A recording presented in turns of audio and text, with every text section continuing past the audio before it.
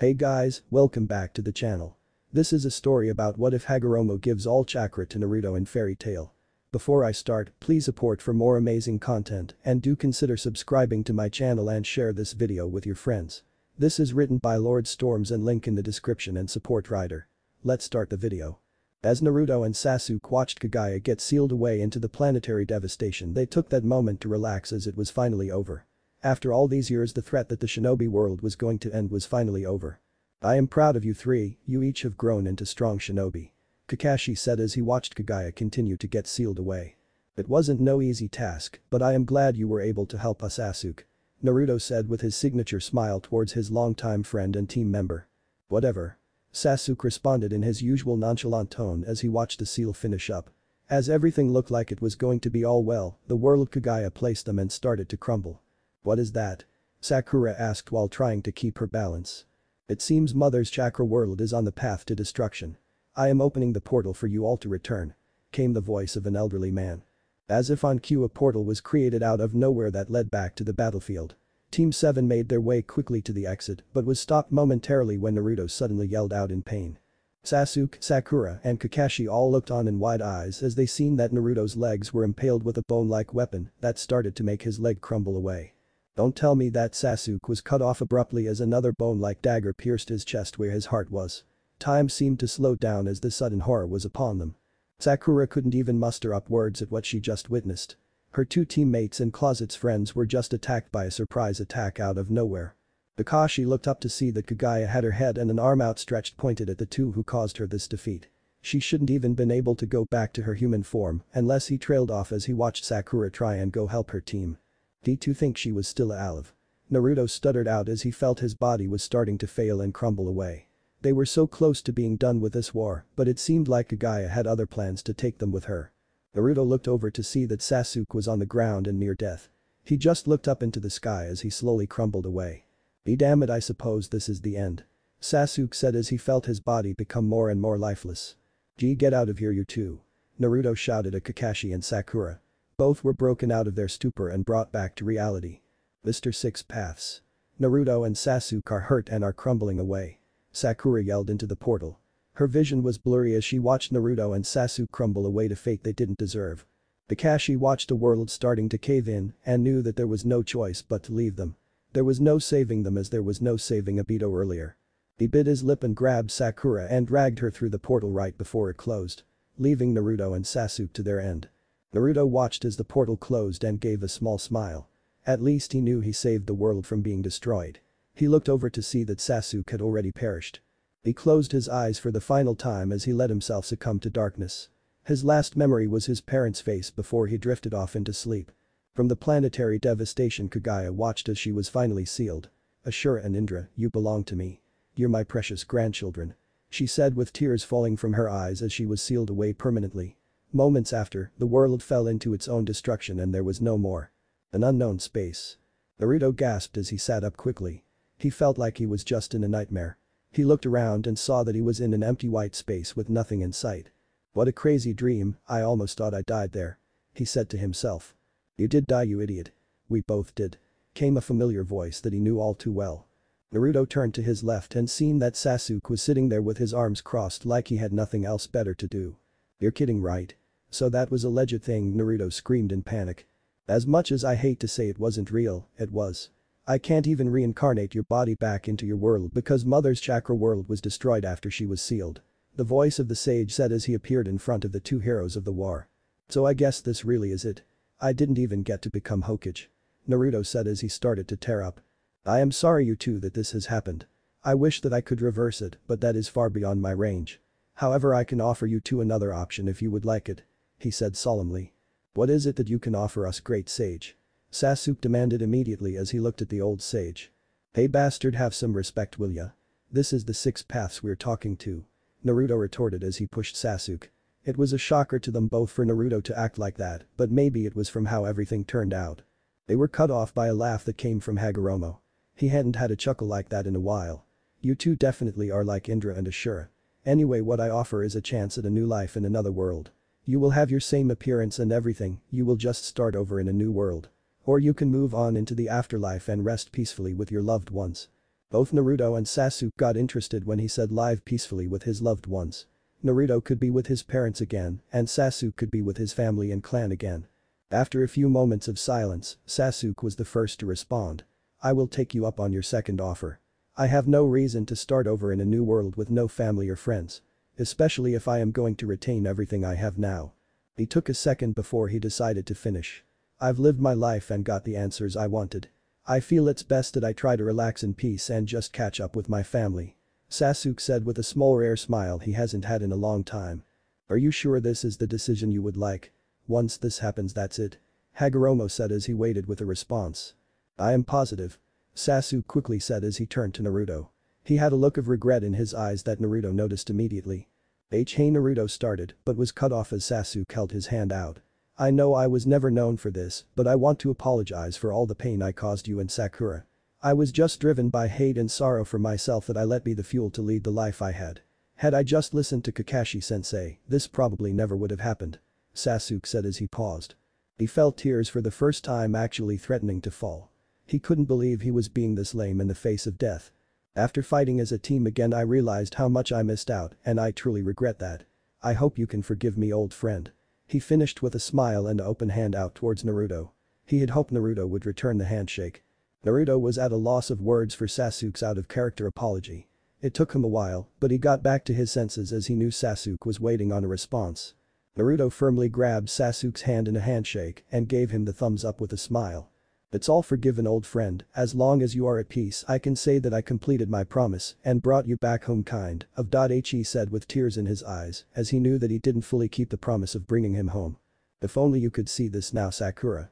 I believe I fulfilled my promise to you, just in a different way. He thought to himself.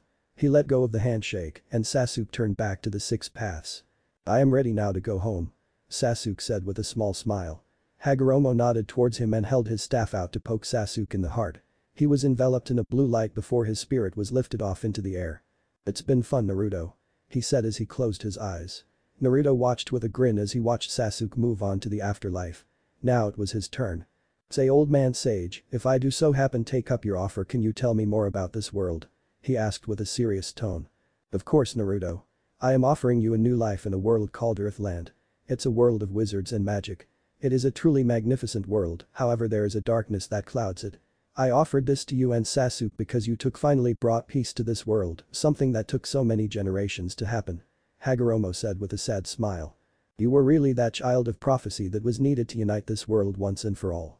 Even though the ending was something no one expected not even me from mother. You still accomplished that. I will be sure to pass that along to your friends that's being released from the infinite Tsukiyomi. He said. I see, well before I make my decision. Will I have to go to this world and learn magic and everything or can I go with everything I have learned? Naruto asked. He heard Sasuke kind of mention something like that, but he had to make sure he heard it right. To be honest, if you accept my offer I will crack you a deal that you couldn't pass up. I will offer you my entire arsenal of prowess, with yours that you earned, and the 9 Biju. You will basically live your life as the 6 paths of that timeline. Is that something you think you could do? Hagoromo said with a hopeful look. He had hoped this would be enough. That's a crazy amount of power. Can I even handle all of that? Naruto asked with a wide open mouth. He thought he had a large arsenal of jutsu, but now that he thought of it, he just had multiple versions of the Rasen Shuriken and Rasengan. Along with his clones and Kurama's chakra mode. With enough practice you can. You will have a vast amount of power passed onto you. It is also easy to get corrupted by that power. However I've watched you your entire life and know you won't change into that. That is why I am willing to do this. The sage as he watched Naruto. He could tell the young teen was thinking. He knew of maybe one more thing that would maybe be able to win him over to go and be the savior of this world. I will also offer you the chance to see your parents before you go over there. He said loud enough for Naruto to hear him clearly. When the blonde teen froze, he knew that sealed the deal. If I can just see those two one more time I am willing to do it. Naruto said with a shaky voice. Hagoromo smiled as he closed his eyes to bring Kushina's and Minato's spirit into their realm for a brief moment. Naruto watched 2 blue lights form in front of him and before he knew it they were there. His wonderful parents. The 2 that loved him more than anything. The very ones that gave their life for him. Oh my god Kushina slowly said as she started to tear up. If Naruto was here that meant that he passed on. Minato was in shock because he just learned the news of Naruto's death. Hey mom Naruto didn't even get to finish as he was engulfed by Kushina in a bear-crushing hug. She was shaking and sobbing loudly. Naruto tried not to cry and returned the hug as well. I know you weren't expecting to see me so soon, haha. However, it's okay though. I am fine and I am happy. I requested to see you guys by the old man sage. Naruto said as he finally got free of Kushina's hug and rubbed the back of his head sheepishly. What do you mean by old man sage, Naruto? Kushina asked. Her question was answered when Minato pointed at the sage of 6 paths who was floating not too far from them. It is an honor, great sage. Minato said with a bow. Even though he was just out in the physical world being explained of Naruto's and Sasuke's death and sacrifice. It was crazy that he was brought here almost instantly. No need to be formal with me. Naruto wanted this time to be with you before he took my offer. The sage said with a smile. Offer? The both asked as Naruto gave a big smile. A big reason I wanted you two here was because I wanted to let you know that I was sad that I didn't get to become Hokage and finish my dream.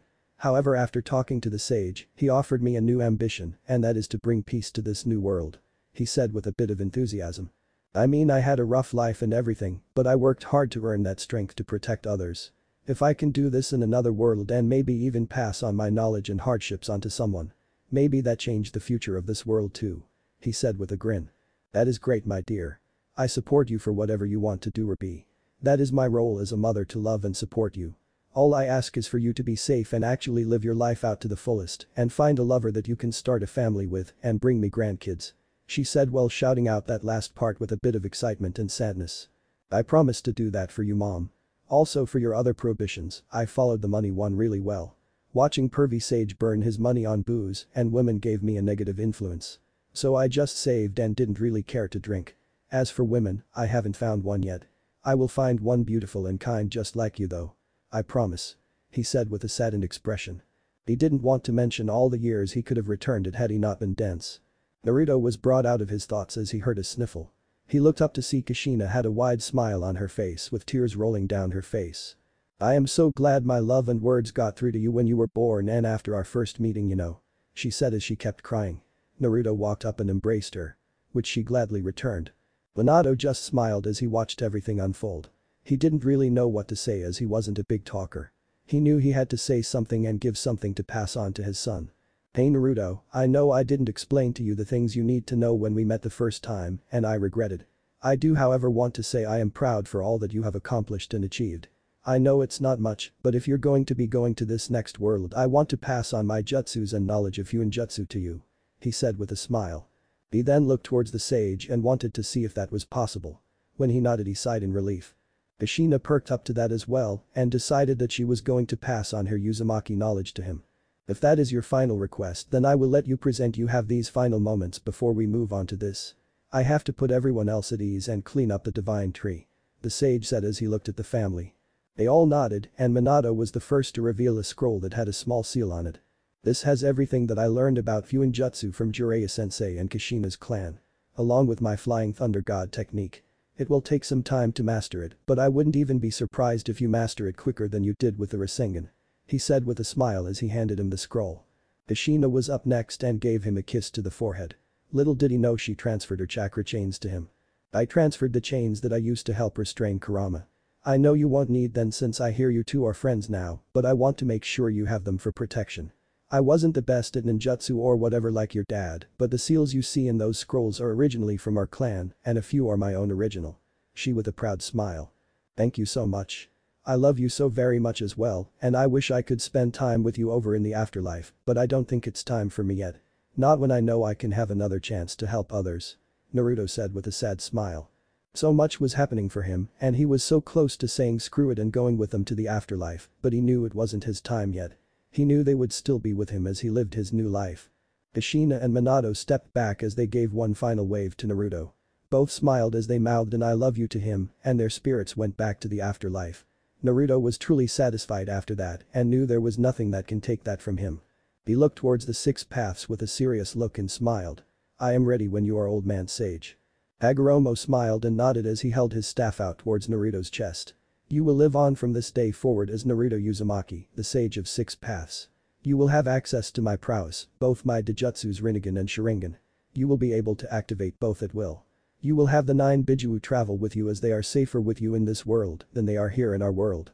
You have your full abilities you have learned through your life including your sage mode from Mount Myaboku.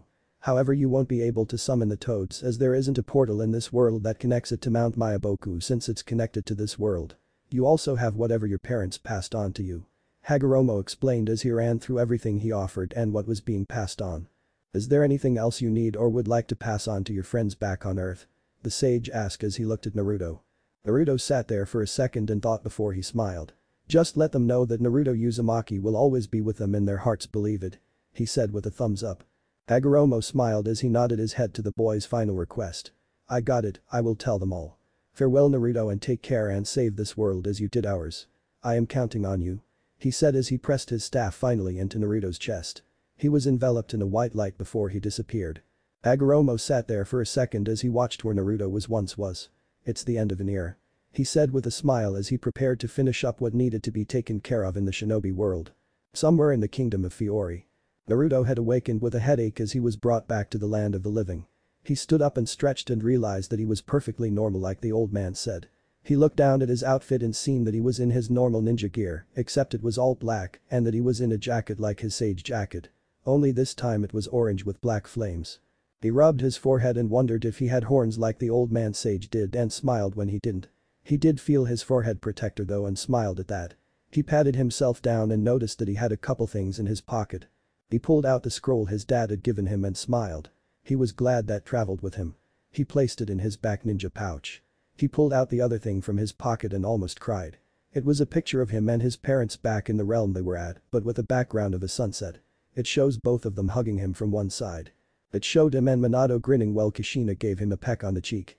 He smiled up to the sky and thanked the old sage for that. He placed the picture in his back pocket for safekeeping. He then knew he had one more thing left. He closed his eyes and shouted as loud as he could in his subconscious. Yo Kurama. Shut the hell up, kid. We're trying to recover from traveling here with you. Yelled a voice that caught Naruto off guard. He was expecting Kurama, but instead it sounded like. Don't mind Shukaku Naruto, we all hear you. We need to recover our energy, so don't be too dependent on us already. You should be fine though since you have Pop's power and chakra. Came the voice of Gyukiaka the Eight Tails. Ah okay then, just wanted to make sure everything was fine. You guys rest up. We can all talk later. I need to find out where exactly I am at in this Earthland and then figure out where to go from there. Naruto said as he opened eyes to have them replaced with the famed Sharingan. Now I see why the Uchiha were so envied. This is awesome, I can practically see everything. Naruto said as he then let his eyes transform into the next stage, which was the Mangekyo. His was a black iris with a red 5-point star. He blinked his eyes and they were their normal blue again. After calming down from his excitement, he looked out towards the distance and seen a giant town. What drew his attention was the giant building near the center that looked like a castle and had a giant logo on it. It was some type of crest. Maybe I can get my answers there. Naruto thought as he took off towards that building. Part of him wished he would have just retired peacefully to his parents. However, that didn't compare to how excited he was to be blessed with given another chance again to be the savior of the world without dying this time. Naruto arrived into the town in a short while after he took off from his spot. He was taking in all the sights around him and noticed that the peacefulness of this place reminded him of Konoha a little bit. However, he knew that wasn't the case, since apparently this world had a darkness that needed help to overcome. Now that I think about it, I sure was a little crazy to accept this without question. I guess it's good I grew up alone, so not knowing anyone is going to fine for a bit. Naruto thought to himself as he landed on a rooftop. He looked around to see the everyday folk walk around minding their own business. They seemed happy and content, which made him smile. He looked back to his original target and noticed that it wasn't that far away from him. Looking at the building, he could tell it looked like a castle kind of in a way. He also noticed the giant flag or banner that had that crest he seen from the distance back in the woods. It looked like a bird perched on a branch or something. Maybe it's like a group or faction like us of the Hidden Leaf. Naruto thought out loud as he took off again towards the building. His only concern was to hope they were friendly. At the Fairy Tale Guild Hall. It was just an average morning like always at the Guild Hall. Jobs haven't come in, so everyone was just having a boring day until Master Makarov had returned from the council. Cheer up Natsu, we'll be able to go on a mission soon enough. Came the voice of a young blonde girl. She was currently trying to cheer up a salmon-haired boy that looked like he was having the worst time of his life. No use Lucy, Flammabrain here won't really budge until Master come back with the jobs. Said a black-haired guy that was sitting in a chair leaned back. What was that, Gray? I've been waiting for a reason to kick your ass. The boy named Natsu yelled as he stood up abruptly as his fists were set ablaze with fire. Oh really, now let's just see you try. Gray yelled back as he got out of his chair and got ready to brawl with Natsu. It is unmanly to talk trash to each other this early in the morning. You are ruining the set. A much bigger, dark-skinned, white-haired man that was cut off as Natsu sent his fist right into the guy's face. No one asked for your opinion, Elfman. Natsu screamed as he sent Elfman flying into Gray with that punch. You fucking bastard. Gray said as he threw the big man that was called Elfman into a table of guys that were minding their own business. Soon after that, somehow the entire guild hall was a massive brawl. Lucy just looked at them and sighed as she made her way to the bar to talk to one of her role models. It was a beautiful mage that was the barmaid. She had long flowing white hair and eyes that were more blue than the ocean. She wore a dark red dress and had her bangs of her hair put up into a ponytail. The woman smiled as Lucy came and sat at the bar. "Good morning, Lucy," she said sweetly. "Good morning, Mira," Lucy replied with a smile before she sighed. "If only we could go one day without a morning brawl," she said as she watched the chaos. "It's okay, you know, it's best to get it out before Urza and Master comes. Speaking of which, Urza should be walking in right about now," Mira said with a smile as the guild hall door burst open. Everyone pretty much froze as they felt the presence of a large amount of killing intent. Standing in the doorway was a beautiful red-headed woman that had a glare that was pretty much piercing the souls of everyone in the guild. She looked around until she found the two that started the whole mess. "Before I tear into everyone, I will give you two the option to apologize and fix it before I do," the girl said in an awfully terrifying low voice. "We're sorry, Urza." Natsu and Gray cried immediately as they ran to bow in front of her. They would rather not get cursed out and beaten by this woman early in the morning. Everyone knew when she said when she would fix something it was never the best method. The woman named Urza smiled that she didn't have to start off by handling the immatureness of her rowdy guildmates. She made her way happily over to the bar where Marahan and their newest person Lucy was at.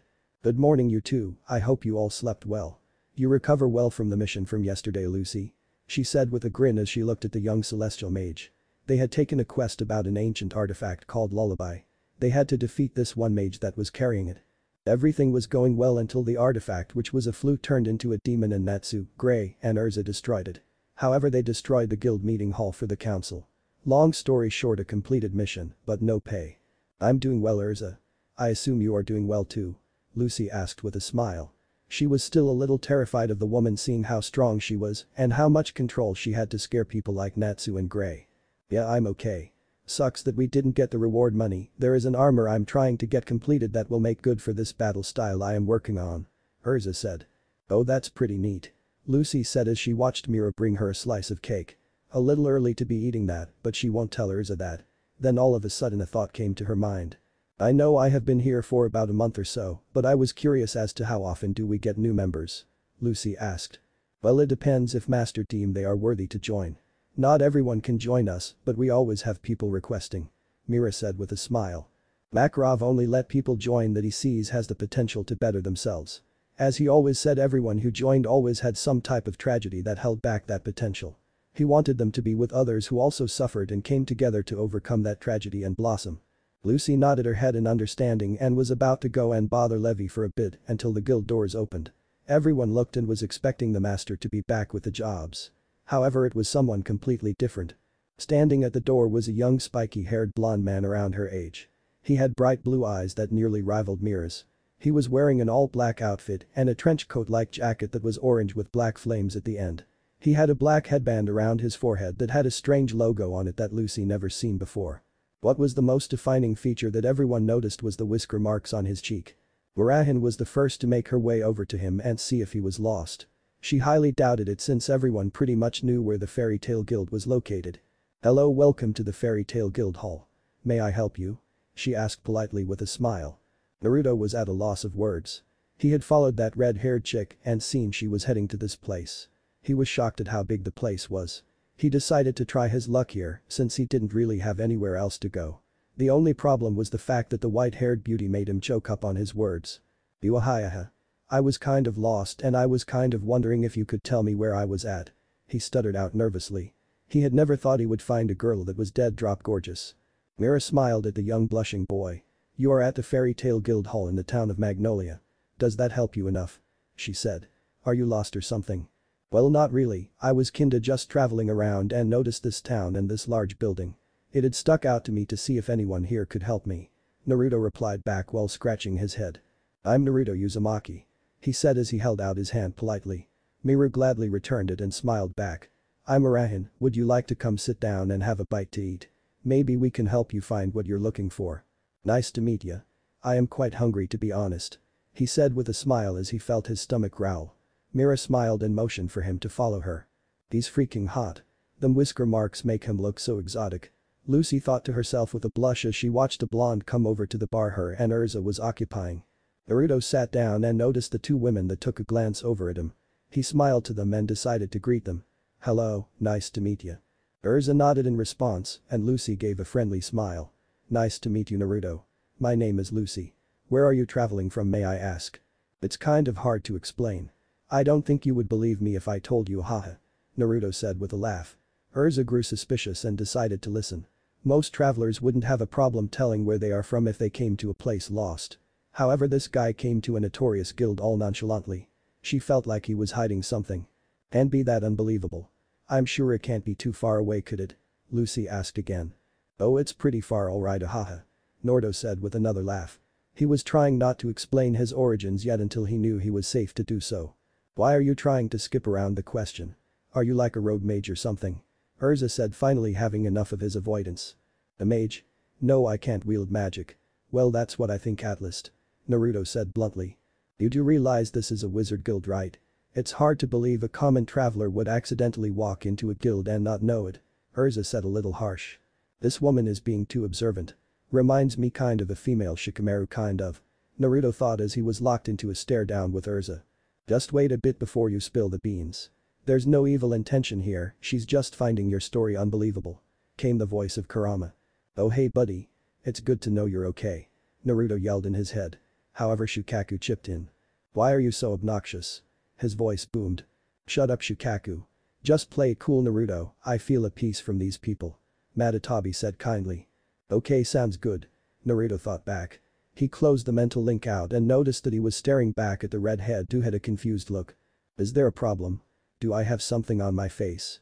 Urza asked a little loud while unintentionally drawing some attention. She also hoped there wasn't cake or anything on her face. That would be embarrassing. Naruto looked confused and noted that he must have stared off into space as he talked to his Biju companions. No none at all. I just drift off sometimes. Naruto lied a little as he raised his hands up innocently. Urza you have cake on your face. Mira said with a giggle, much to the horror of Urza. Anyway you aren't hiding anything from us that you can't tell us where you're from? Urza asked as she looked back to Naruto again. Naruto's eyes were wide as he looked around to see a lot more people were watching now. He seen a salmon-haired boy and a black-haired guy walk up to them as well. He saw a blonde-haired guy on a balcony on the next floor looking down at him staring him down. What is going on here Urza? Came the voice of Gray as he and Natsu approached them. Nothing Gray. I'm just asking our newcomer some questions. Urza replied. If you were a member I would beat the answer out of you. Urza jokingly said. Naruto's sweat dropped at the threat and instantly thought of Sakura. Naruto this is Natsu and Gray. They are some of our promising mages. Urza said with a smile while pointing out the two. They were interrupted when a little old man came inside the guild finally. I am here brats with today's work. Please don't destroy anything that can cause me to have a heart attack. The old man said. Good morning master. Before you post the jobs we have a traveler here that needs some assistance. Marahin said when she greeted Makarov. She then pointed over towards Naruto. Makarov nodded and walked with her over to the young blonde. Well I can definitely tell you aren't from around here. Would you like to speak with me about joining our guild? Makarov said with an raised eyebrow. Naruto was confused by that statement but decided to go along with it. Sure, but I'd rather talk about what I need to talk about in private. Naruto said trying to figure if that was a good idea or not. Just entertain it for now Naruto. Kurama said in his mind. Okay Naruto replied. Makarov had nodded and motioned for him to follow him. He made a look at the blonde on top of the stairs. The man got the message and made his way down. Urza just stayed quiet and followed. She would get her answers soon enough. Mira knew that when Makarov had a private meeting with a foreign person or someone who came to join all the S-class wizards would be there too. Wish I could see what they were going to talk about. Natsu complained as he went back to his table to sleep. Now knowing that it was going to be longer before a job would be posted. Shut it Flammabrain. Nothing we can do when there is someone coming to join and seek counsel with Master. Maybe he has some cool magic that will be much more useful than your fire. Gray said with a taunt. Natsu took the bait and was in his face in an instant. Care to say that again Ice Pick? Natsu said with a growl. Lucy sighed as she watched the two fight again. Mira was right when she said they go at it every time Urza isn't looking. In Makarov's office. Makarov sat down in a chair behind his desk. Urza, Mira, and Laxus stood off to the side with Laxus being the closets as he was the quickest to retaliate if this guy were to try something. So first and foremost. What is your name and where do you come from, boy? Makarov said, getting straight to business. Naruto smiled as he knew exactly how he was going to try and handle this. He pointed his thumb at his forehead protector and gave the most prideful response he's given in his life. I am Naruto Uzumaki, the new sage of 6 paths sent to this world. I am from the village hidden in the leaves. Would you care to say that again? Makarov asked to make sure he actually heard that right. Naruto looked at him with a confused look before he looked to the others. They also had a look that clearly screamed he was crazy. He sighed before he repeated what he just said. My name is Naruto Uzumaki and I am a sage sent to this world. Naruto repeated slowly and clearly so they could understand. Smooth kid, now you are going to have to explain to them how you got here. What I recommend is telling them only things that matter. Don't spill the entire story to them as they won't understand. Plus you barely know them. Kurama said. I guess you're right. What about my chakra and not being able to wield magic or whatever it is here that old man sage talked about? Naruto asked as he was waiting for Makarov to think of his next set of words. Let me ask the others on what they think and I will get back to you. Kurama said as he broke the link. Great, that was exactly what he needed right now. Guess he could do what he did best. Which is adapted to whatever was thrown to him. Well, it's nice to meet you, Naruto. That is definitely a foreign name around these parts. Makarov said, trying to start a friendly conversation. However, that other part didn't make sense to him. I can tell you're bothered by when I said that I am from another world. Am I right? Naruto asked as he knew this was going to be the hardest part to convince them. When he got the nod of confirmation from them all, he sighed. So as I said earlier to Miss Urza and Murahin. My story is hard to believe and honestly I am still trying to believe it myself. Naruto said. Before I ask you to continue, do you want them in here or not? I brought them in because they are my top mages. Makarov asked. He didn't want him to feel uncomfortable in front of his strongest mages. Naruto smiled and shook his head. I don't mind them. However, if we can properly introduce ourselves that would be nice, you know. Naruto said. Makarov nodded and motioned for Laxus to go first. Laxus rolled his eyes as he leaned against the wall. After he was comfortable he started to speak. I'm Laxus and I am the strongest S-class mage here. That's all you need to know about me. He said smugly. Naruto raised an eyebrow at that and mentally noted that he was going to be an annoyance later. He turned to Urza as she straightened herself up and started to speak in a professional manner. My name is Urza Scarlet and I am also S-class mage here. I serve to protect my master and my friends with my power.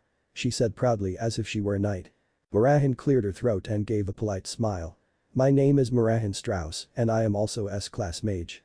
I work at the bar and take care of my Sybil, my younger brother. She said while also almost stuttering that last part out. Naruto noticed that and figured it was something she didn't like to talk about. Naruto nodded and looked back towards the elderly man behind the desk. My name is Makarov Dreyer and I am the guild master of this guild. We are called Fairy Tail if you didn't already know that. Makarov said. Fairy Tail, huh?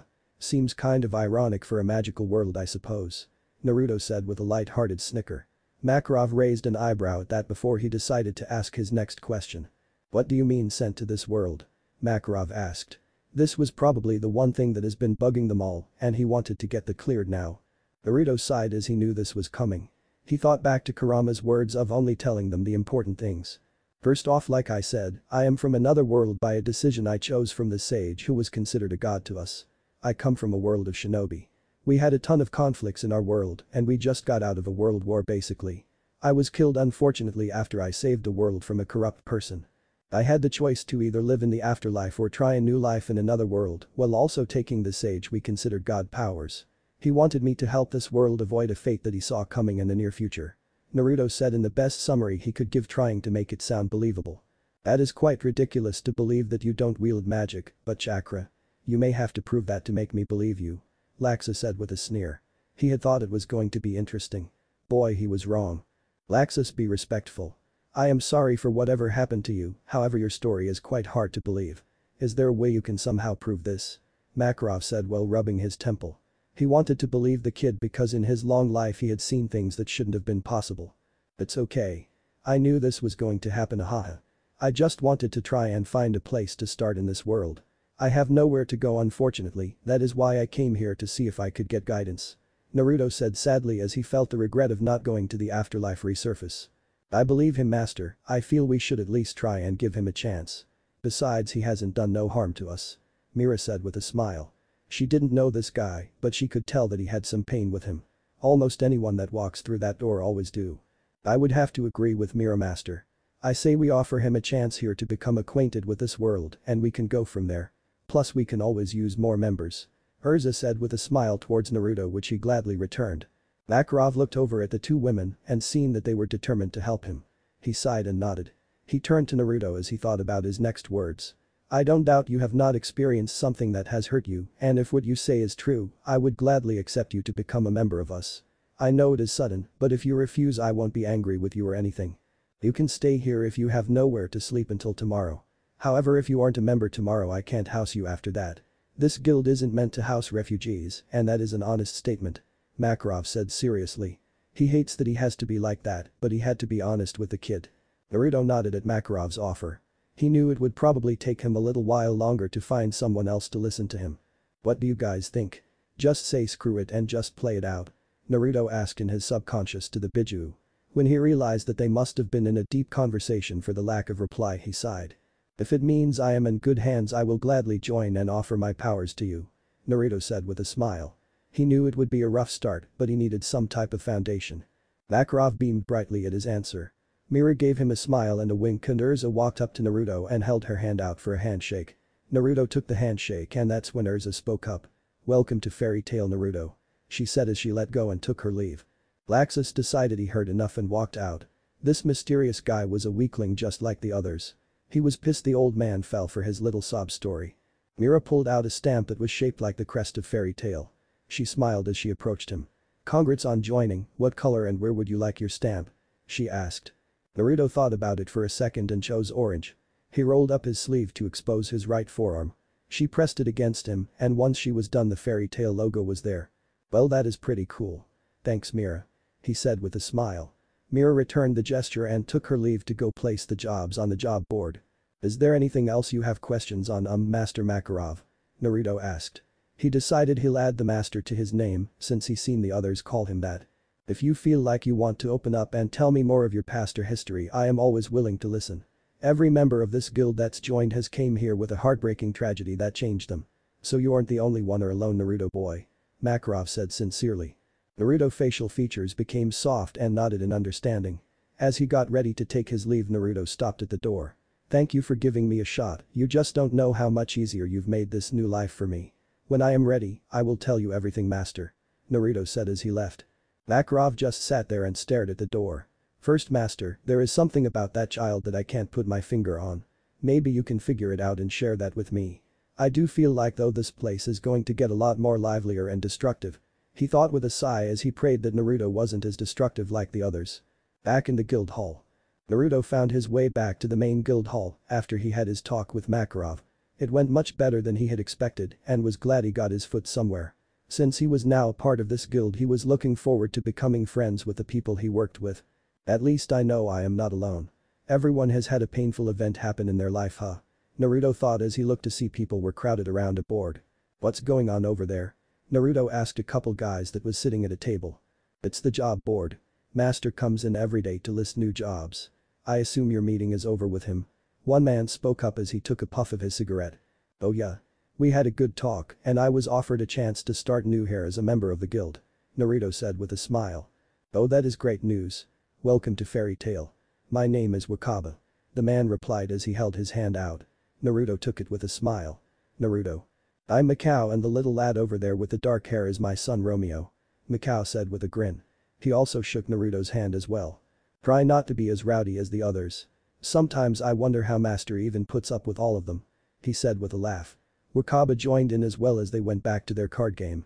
Naruto made his way over to the job board to get a good look at it. He could see all types of jobs and their rewards of jewels. He assumed that was their currency in this world. He saw a decent one offering about 100,000 jewels and was about to grab it until he heard a loud shout from the second floor. How could you, Laxus? You could have easily stopped him from taking that quest. Came a familiar voice that Naruto heard. He looked up to see that Mira was standing in front of Laxus with a red face of anger. Like I knew he was grabbing an S-class quest. I assumed he was about to job off the balcony and attack someone like he always does. Laxus replied with a smug grin. In truth he knew exactly what Natsu did but he could care less. If the little fool wanted to do an S-class quest he could do one then. That's not the point. It's the fact that the one he took is highly dangerous and he could get killed. Mira screamed as she gave him a glare that he hasn't seen her do in a long time. Oh, I forgot what that mirror looks like. You should go back to the demon phase again, Laxa said with a laugh. What is going on here? Makarov asked as he made his way upstairs to investigate the argument. Natsu took an S-class quest from the board and left with Lucy Master. Mira said while looking back at Laxus with a glare. Laxus could have stopped him, but let him escape with it. Makarov sighed as he rubbed a bridge between his nose at the headache that was coming upon him. I see. Well, no point in getting angry now as we have to go hunt those two down. Urza. I need you to go retrieve Natsu. Makarov said as he took a seat on the balcony to find the Redeed. Will do, Master. Which quest did he take and where is he headed? Urza asked as she stood up to get ready to depart. It is the Galuna Island quest. Mira replied in a grim voice. Makarov sighed at that and Laxa snickered, which earned him another glare from Mira. Okay, I will make haste to go retrieve those two now. Now if you would excuse me, Urza was cut off from a voice that was near the board. Is it alright if I tag along for learning purposes? Naruto asked. He wanted to see what all he could do now, but also show that he can be helpful to these people. I am sorry, but this is an S-class mission that only a S-class mage could handle. Also, if you don't have any magical ability there's not much you can do to help. Urza said in a strict tone. I can handle myself, no problem. Plus I've got some abilities that will be most useful. Naruto replied back firmly. Last thing he needed was to be underestimated. Urza was about to retort again until Makarov spoke up. I would deny you, Naruto, but I haven't seen what you can do. Urza let him tag along and evaluate his skill, and that will let us know where he will stand. Makarov said. He had a feeling that this kid was more than he expected. Something just screamed to him to let him do this. Hopefully he doesn't regret it and put his life in danger. That was probably his biggest fear, and that is to put one of his own at risk. Are you sure, Master?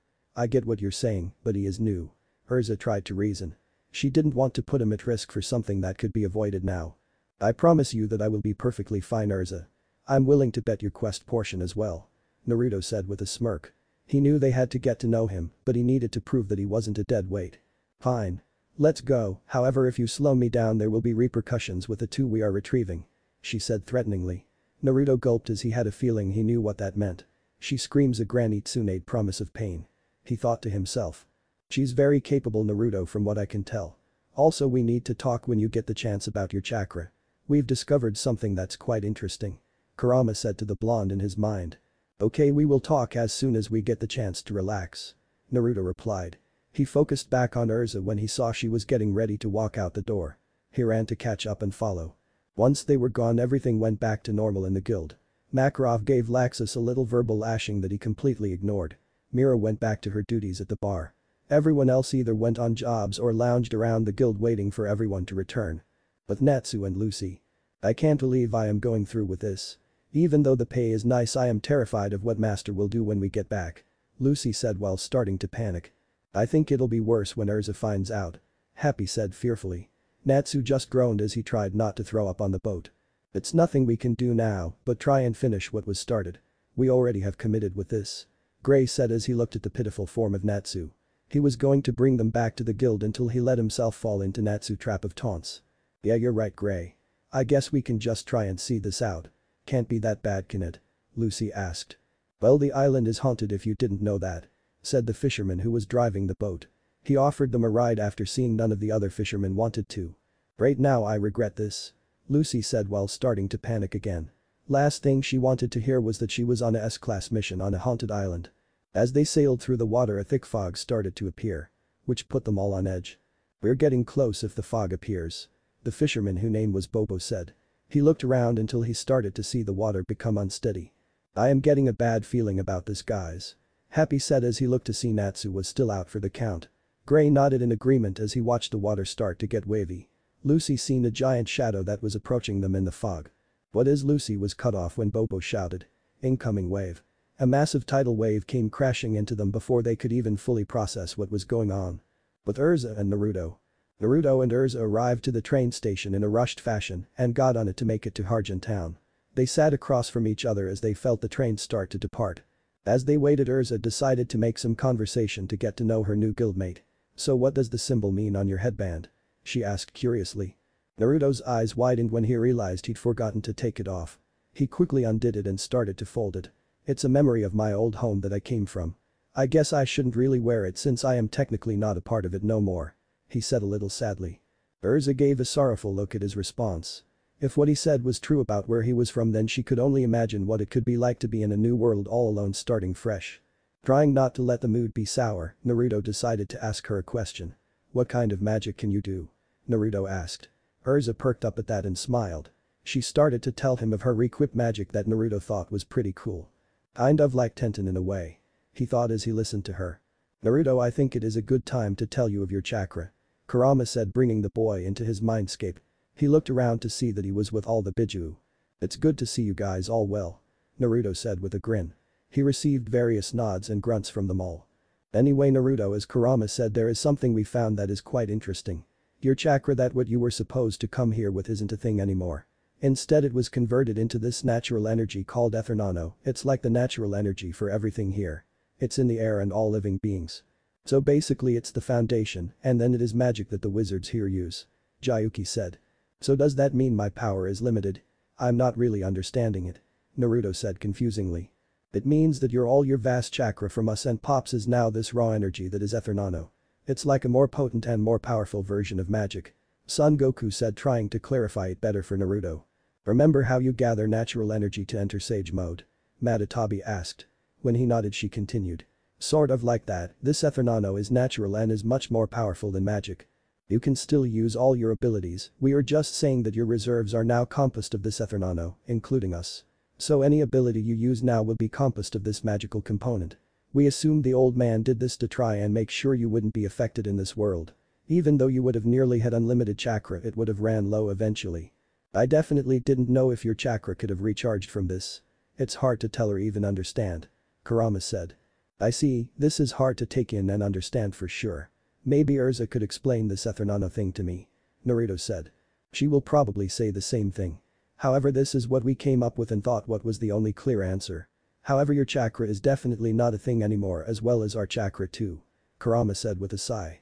"Well, sounds good. When this quest is up, I say we go try what I know and see what we can do and can't do. Plus I need to figure out all the abilities I have gained from the old man," Naruto said as he cut the link to return to reality. Luckily for him, Urza was talking to a waiter that was offering them something to drink. So she didn't notice he was drifted off into his consciousness and not listening to her. Naruto decided to pull out a kunai to play with while he waited for her. After she ordered them a couple drinks, she looked back towards Naruto, who was fumbling with a three-pronged knife that had some type of writing on it. "What a unique looking weapon. May I hold it?" she asked politely. Naruto looked up at her and smiled.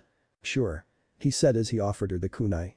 "It was one of my dad's weapons and he passed it on to me." "I see. I'm not really into short knives, but I'm sure it's very effective," she said with a smile as she handed it back. "If only you could have seen him use it. You would think so much differently. One day I hope to be able to use it like he did," Naruto said with a grin as he felt his eyes started to water. He blinked them away so Urza couldn't see them. He didn't want to dwell on the past and knew he needed to move forward with his new life. "So there is something that I am confused about. I know I said I wasn't capable of being a mage since I don't have magic, but I do remember talking to an old lady that said I looked like I was surrounded by this stuff called Ether Nano," Naruto said, trying to make up a lie to hide that he talked to Kurama. "Ether Nano, huh? Was she like a fortune teller or something?" "I mean, Ether Nano is the magic particles that compose magic. It's in everything and it can make your natural magic way stronger if you have a lot," she replied. If he had Ether Nano, then he was technically a mage, right? She never heard of something like this. "I guess. Well, maybe Master Makarov would know.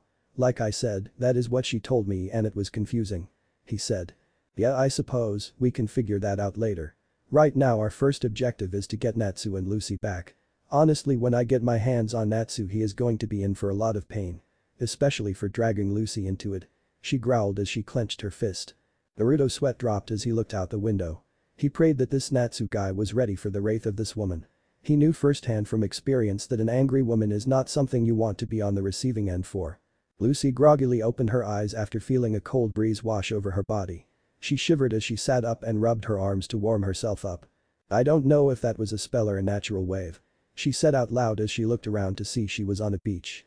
The boat was a couple meters away from her and it was obviously destroyed. She seen Natsu rubbing his head while Happy tried to wring his tail dry. Gray was a tad bit further away, waking up. She got up and made her way over to her teammates. She also noticed the fisherman was nowhere to be found. "Are you guys okay?" she asked as she walked up. "Yeah, I'm doing okay." That was quite a wave. Gray said as he stood up. "Yeah, me and Happy are fine." That wave came out of nowhere though. Natsu said as he shook any leftover sand out of his head. "I honestly don't know if that was a magic attack or a natural disaster." Lucy said as she took in their surroundings. The island looked gloomy with how the moon illuminated it. "This place gives me the creeps." "They can't be too bad. If any spooky guys want to come out, I'll knock 'em for a loop." Natsu shouted as he punched his palm. "That's besides the point, Ashtray. We need to find our client and get to work if we want to finish this job." Gray said as he started to walk off into the woods. Natsu soon followed after with Happy and Lucy. "I get a bad feeling of this place," Happy whispered to Lucy as he flew next to her. There was something off about this place and he couldn't figure out why. But Naruto and Urza. The team of Urza and Naruto had arrived in Harjan Town where Urza knew Natsu and Lucy had departed from. She was currently trying to find a boat that was offering services to give a ride to Galuna Island. Unfortunately for her, no one was willing to help. Naruto sighed when he heard Urza get denied again from another fisherman. Could the island be that bad that no one really wants to go there? Naruto thought to himself. He was brought out of his thoughts when he heard a loud groan of annoyance from Urza. "I don't understand why all these people are being so uncooperative," she said as she tried to think of a plan. They could easily just take a boat by force, but she wasn't like that. "What kind of place is Galuna Island?" Naruto asked while he looked at the island across the water. "It's a cursed island that's haunted apparently by an old demon. The demon apparently is powerful enough to make it an S-class quest. There's been rumors of S-class mages who have gone to do the quest only to never return. However, that is all rumors from others. I don't know what is there," Urza said as she walked up next to the blonde. Naruto gave a small hum as he continued to look at the island. "Maybe I can run across the water," he thought to himself. "That would be a great idea, but you don't know how the climate will affect the water heading towards that way. Especially if this place is haunted." Kurama replied back to the blonde. "You're right," Naruto said back thinking of that outcome. "HMA. I remember Fu was able to fly. Was that from your chakra?" Naruto asked with a bit of excitement. "You're correct, Naruto. However though, Fu actually trained with that power. Not saying you can't do it, but you have to learn my power as well as the others to take full advantage. Kurama is your best bet right now. Especially since you two have already been together for a long time," came the voice of the seven-tailed Biju. Naruto gave a defeated sigh before Kurama gave out a grunt of annoyance. "You could always try your 6 paths in jutsu. It gave you the ability to fly, remember? Unless you forgot that you are literally the sage himself already," Kurama said as he laid down and closed his eyes. Naruto's eyes widened when he heard Kurama's suggestion. "Why didn't I think of that earlier?" Naruto shouted. His random outburst startled Urza a bit and gained them a few looks from civilians that were nearby. "Think of what earlier?" Urza asked. Realizing that he said that out loud, Naruto gave her a cheeky grin. "I have a way for us to get across the water, no problem. I just need a minute or two," he said. Urza raised an eyebrow as she watched the blonde sit down cross-legged and close his eyes. Is he planning to meditate at a time like this? Urza thought as she watched the blonde. She was going to question him before she seen a yellow flicker. Next thing she knew he was covered in yellow flames. Urza felt an explosive wave of war magic that sent shivers down her spine. Naruto's eyes had opened and they were replaced with orange irises. At first his pupils reminded her of Antode's eyes, but they had slits as well, which made it look like a cross. His whisker marks were solid black now and his attire was black and yellow. His hair seemed a bit wilder as well. The biggest thing that caught her attention was the 9 black orbs that were floating behind him. Urza was at a loss of words for the power he was displaying. His magic was overwhelming. She had remembered that he told her that he wasn't a mage or whatever, but his body screamed of raw magic power. "Unless this is Ether Nano?" she asked in a low whisper. Naruto was now fully standing and looking at Urza. "I guess you could say that. Like I said, that lady said I was full of this Ether Nano or whatever it was called. It's good to know I can still do this easily," Naruto said as he made a fist. He felt amazing as he let himself relax to the familiar power. He was able to gather his 6 paths chakra mode more quicker than he was back in his world. Kurama was right about this Ether Nano. That's all he felt in the air when he pulled in the natural energy. "I know I was right, kid. It seems as though this is a better source of power than chakra. You pretty much can draw this in as much as you want. I am sure there is a limit for you somewhere. We just have to discover it," Kurama said. He was now sitting up since Naruto decided to use his power. "Awesome. Since I can use this mode, I should also be able to," he trailed off as he started to levitate off the ground. Urza's eyes widened when Naruto began floating. She was brought out of her stupor when Naruto started talking to her. Do you have any armors that can help you fly? Or do you need a ride? Naruto asked with a smile. I have a couple armors that grant me the ability to fly. Unfortunately it is for a short distance. I wouldn't make it far across the water. Urza said truthfully. She never took the time to invest in a full flight armor. I see, well come on. I should be able to get us across no problem. Naruto said as he held his hand out. Urza just looked at his hand for a second before she took it. Next thing she knew, she was on another Naruto's back. Her eyes were wide with seeing two Narutos. This had to be an illusion spell, right? However, the second Naruto felt solid as if she was with a real one. Naruto let out a hearty laugh as he saw his retreated teammate look at him with confusion. I can tell you have a lot of questions. I will answer them once the mission is over. You hit the nail on the coffin. After this mission, be prepared with a lot of questioning. Urza replied sternly as they started to fly across the water. Some of the civilians looked shocked and some had a look of stupor. Overall though they assumed it was just a mage being a mage. There is more to this guy than meets the eye. I know now that I was wrong to underestimate him. He made it seem like he had no possibility of being a mage. However, he is radiating with magic even if it is Ethernano. Just who are you really, Naruto? She thought. Her eyebrow then twitched in annoyance as she realized that they were probably duped by him. She would get her answers later. That was for damn sure. Back with Team Natsu. Natsu and Ko had made it a village gate shortly after traversing through the woods for a short while. They were stopped by a couple bodyguards that was guarding the gate. What is your business here, outsiders? Asked one of the gate guards. We are mages from Fairy Tail. We are responding to you guys' request of the Galuna Island S-class mission. Gray said, stepping up to the guard. He showed his guild mark to show his affiliation. Lucy, Natsu and Happy did as well. Very well, follow me. I will take you to our leader. The man said as he motioned for them to follow him into the village. As they walked through the village, Lucy looked around and took notice that the villagers looked depressed. Every single person she seen had on robes as well. Maybe it's a religious thing. She questioned in her mind. After walking a good distance they seemed to reach the middle of the village and was approached by an elderly man. May I ask who are these strangers, Malco? Asked the elderly man. These are some mages that are here for the posted quest we sent out. The guard named Malco said with a bow to the elder. The man rubbed his chin as he looked them over. Ah, that is wonderful news. May I ask where you young ones are from? He asked with a smile. We are from Fairy Tail. My name is Gray Fullbuster. Accompanying me is my teammates Lucy, Natsu and Happy. Gray said, pointed out each one of his companions. I think I've heard of you before. Anyway, I am Mocha, the village's chief. Mocha said. So what's the quest you posted? Natsu asked eagerly. He was hoping that it was some crazy monster that needed to be dealt with. Mocha and the villagers that were behind him gave a sad look to his question. They started to remove their robes and when all was done, Lucy gasped. Mocha and every villager that was present had some type of deformity. It was as if they were turning into a monster or something. It started a few years ago when the moon started to turn purple. The magic power radiating from it caused pretty much everyone to start turning into demons. We revert back to our human form once it hits morning though. Mocha said. As if on cue the sky seemed to darken and the moon was a shade of purple.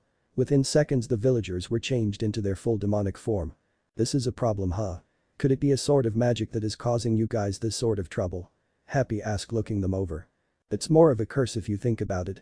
We had a suspicion that a demon is the full cause of this, but we could never find it. Mocha replied. Well, if it is a curse, there should be a way to get rid of it, right?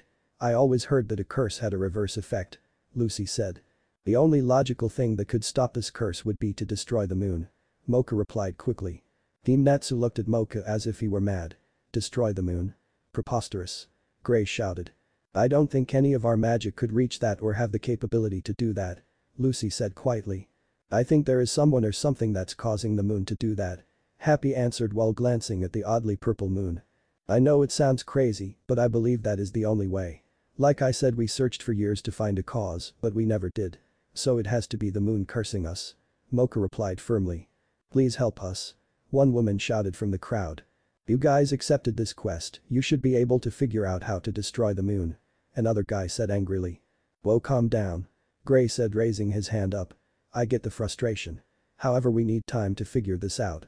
I suggest we discuss this in the morning after we get some rest. It was a hassle getting here after all. Of course. Sorry for our outburst of anger. It's just been a long time since we've had any joy. I can provide you guys lodging for the night. In return though, I expect you guys working to find a way to lift the curse. Most of us will be returned to normal in the morning, however some do not. Mocha said with a saddened look. This seemed to throw red flags at the group. Some didn't return normal, but others didn't. What do you mean by that? Natsu asked. Sometimes everyone isn't lucky to turn back to normal. Some stay in the demon form and lose control.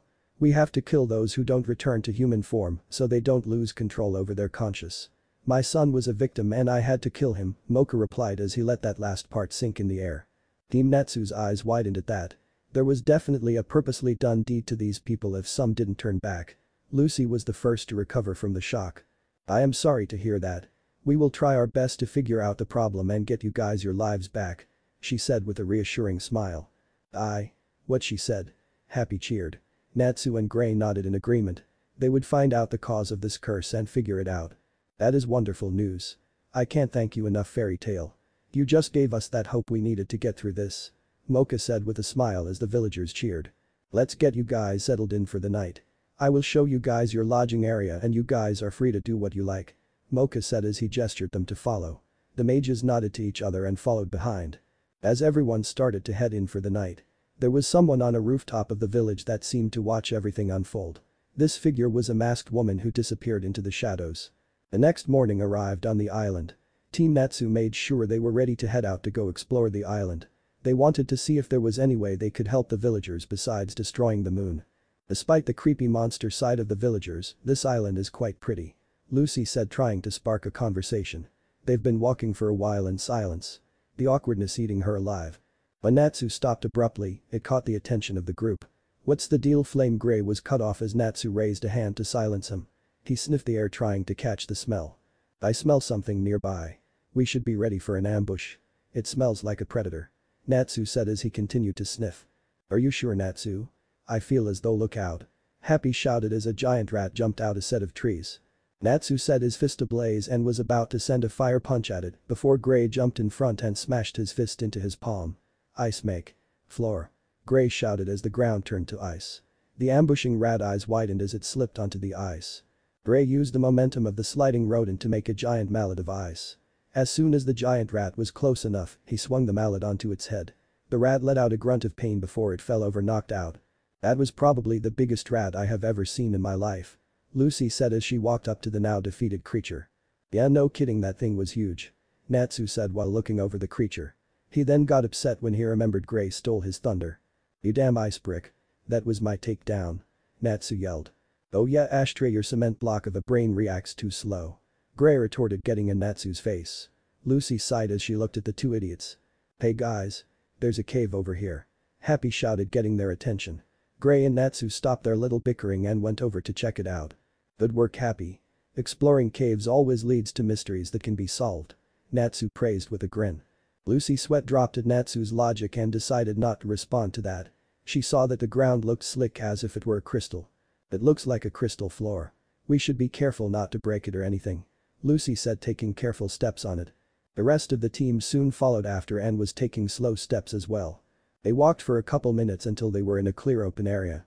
The roof of the cave seemed to have collapsed in over time and was left with the open sky. Darn, it seems this was a bust. Lucy said with disappointment. I agree, this is just an empty cave with a crystal floor. Gray replied. I guess we could do some more exploring somewhere else then. Happy added. Natsu huffed and punched the ground in annoyance. When he did that, he heard the sound like something was cracking. He looked to where he punched and seen a tiny crack. There is something off about this crystal floor, guys. Natsu said, grabbing their attention.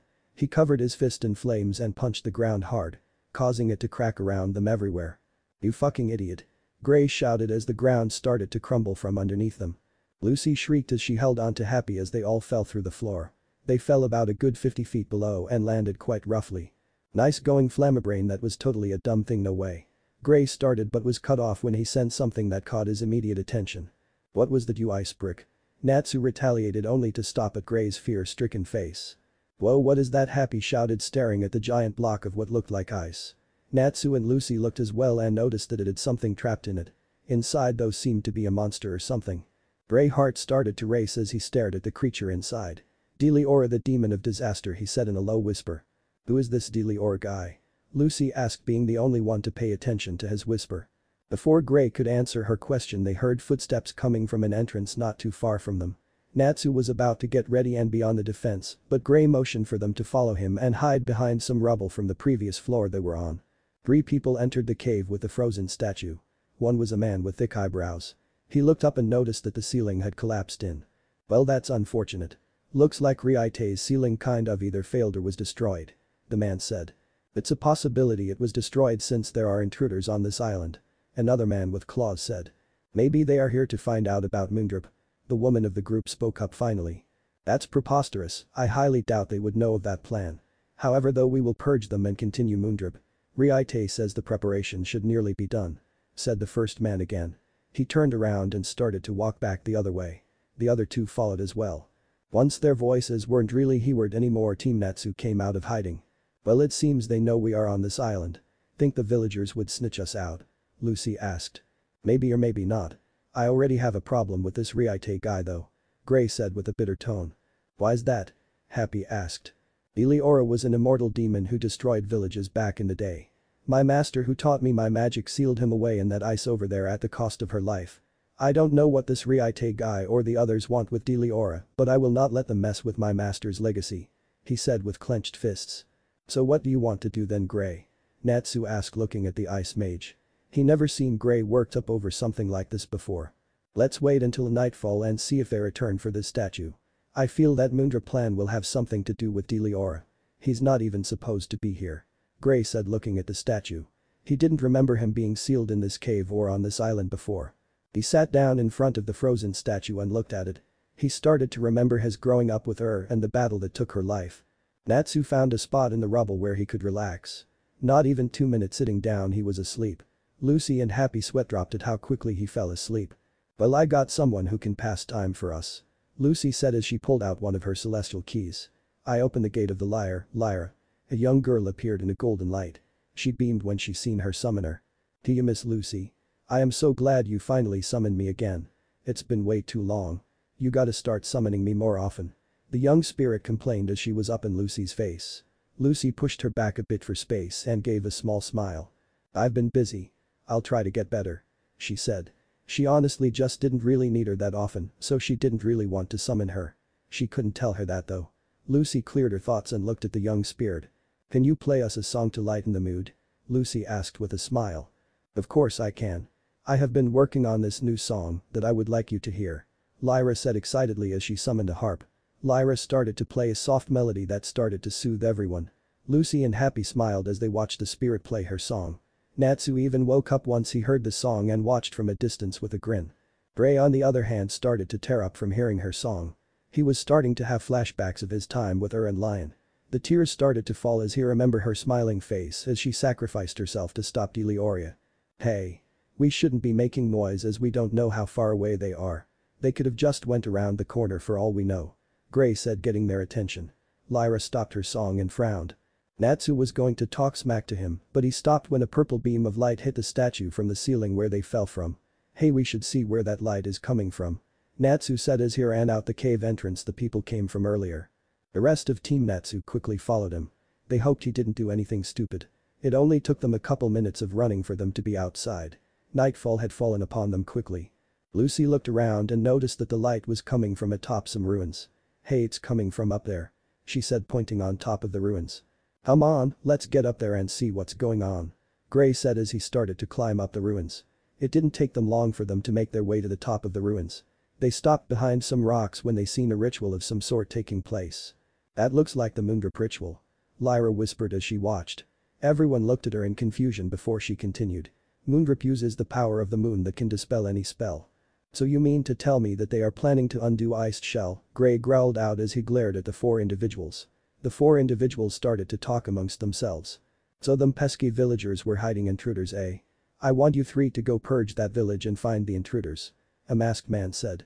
Gray eyes widened when he heard the masked man's voice. It sounded familiar. Are you sure, Ryate? I mean, we haven't had any problems with them at all. Said another man from earlier. Don't question it. Just follow orders. Ryate said more firmly. Natsu decided he had heard enough and stood up.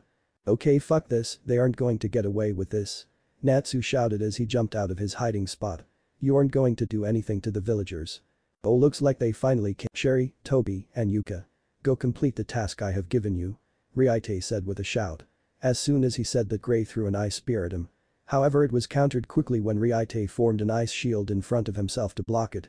So my hunch was correct. You're lying, aren't you? Gray said with a glare. Ryuite grinned at that and removed his mask. It's been a long time, Gray. Lion said with a glare as he watched his subordinates leave. Natsu seen the group make a quick escape and started to head right after them.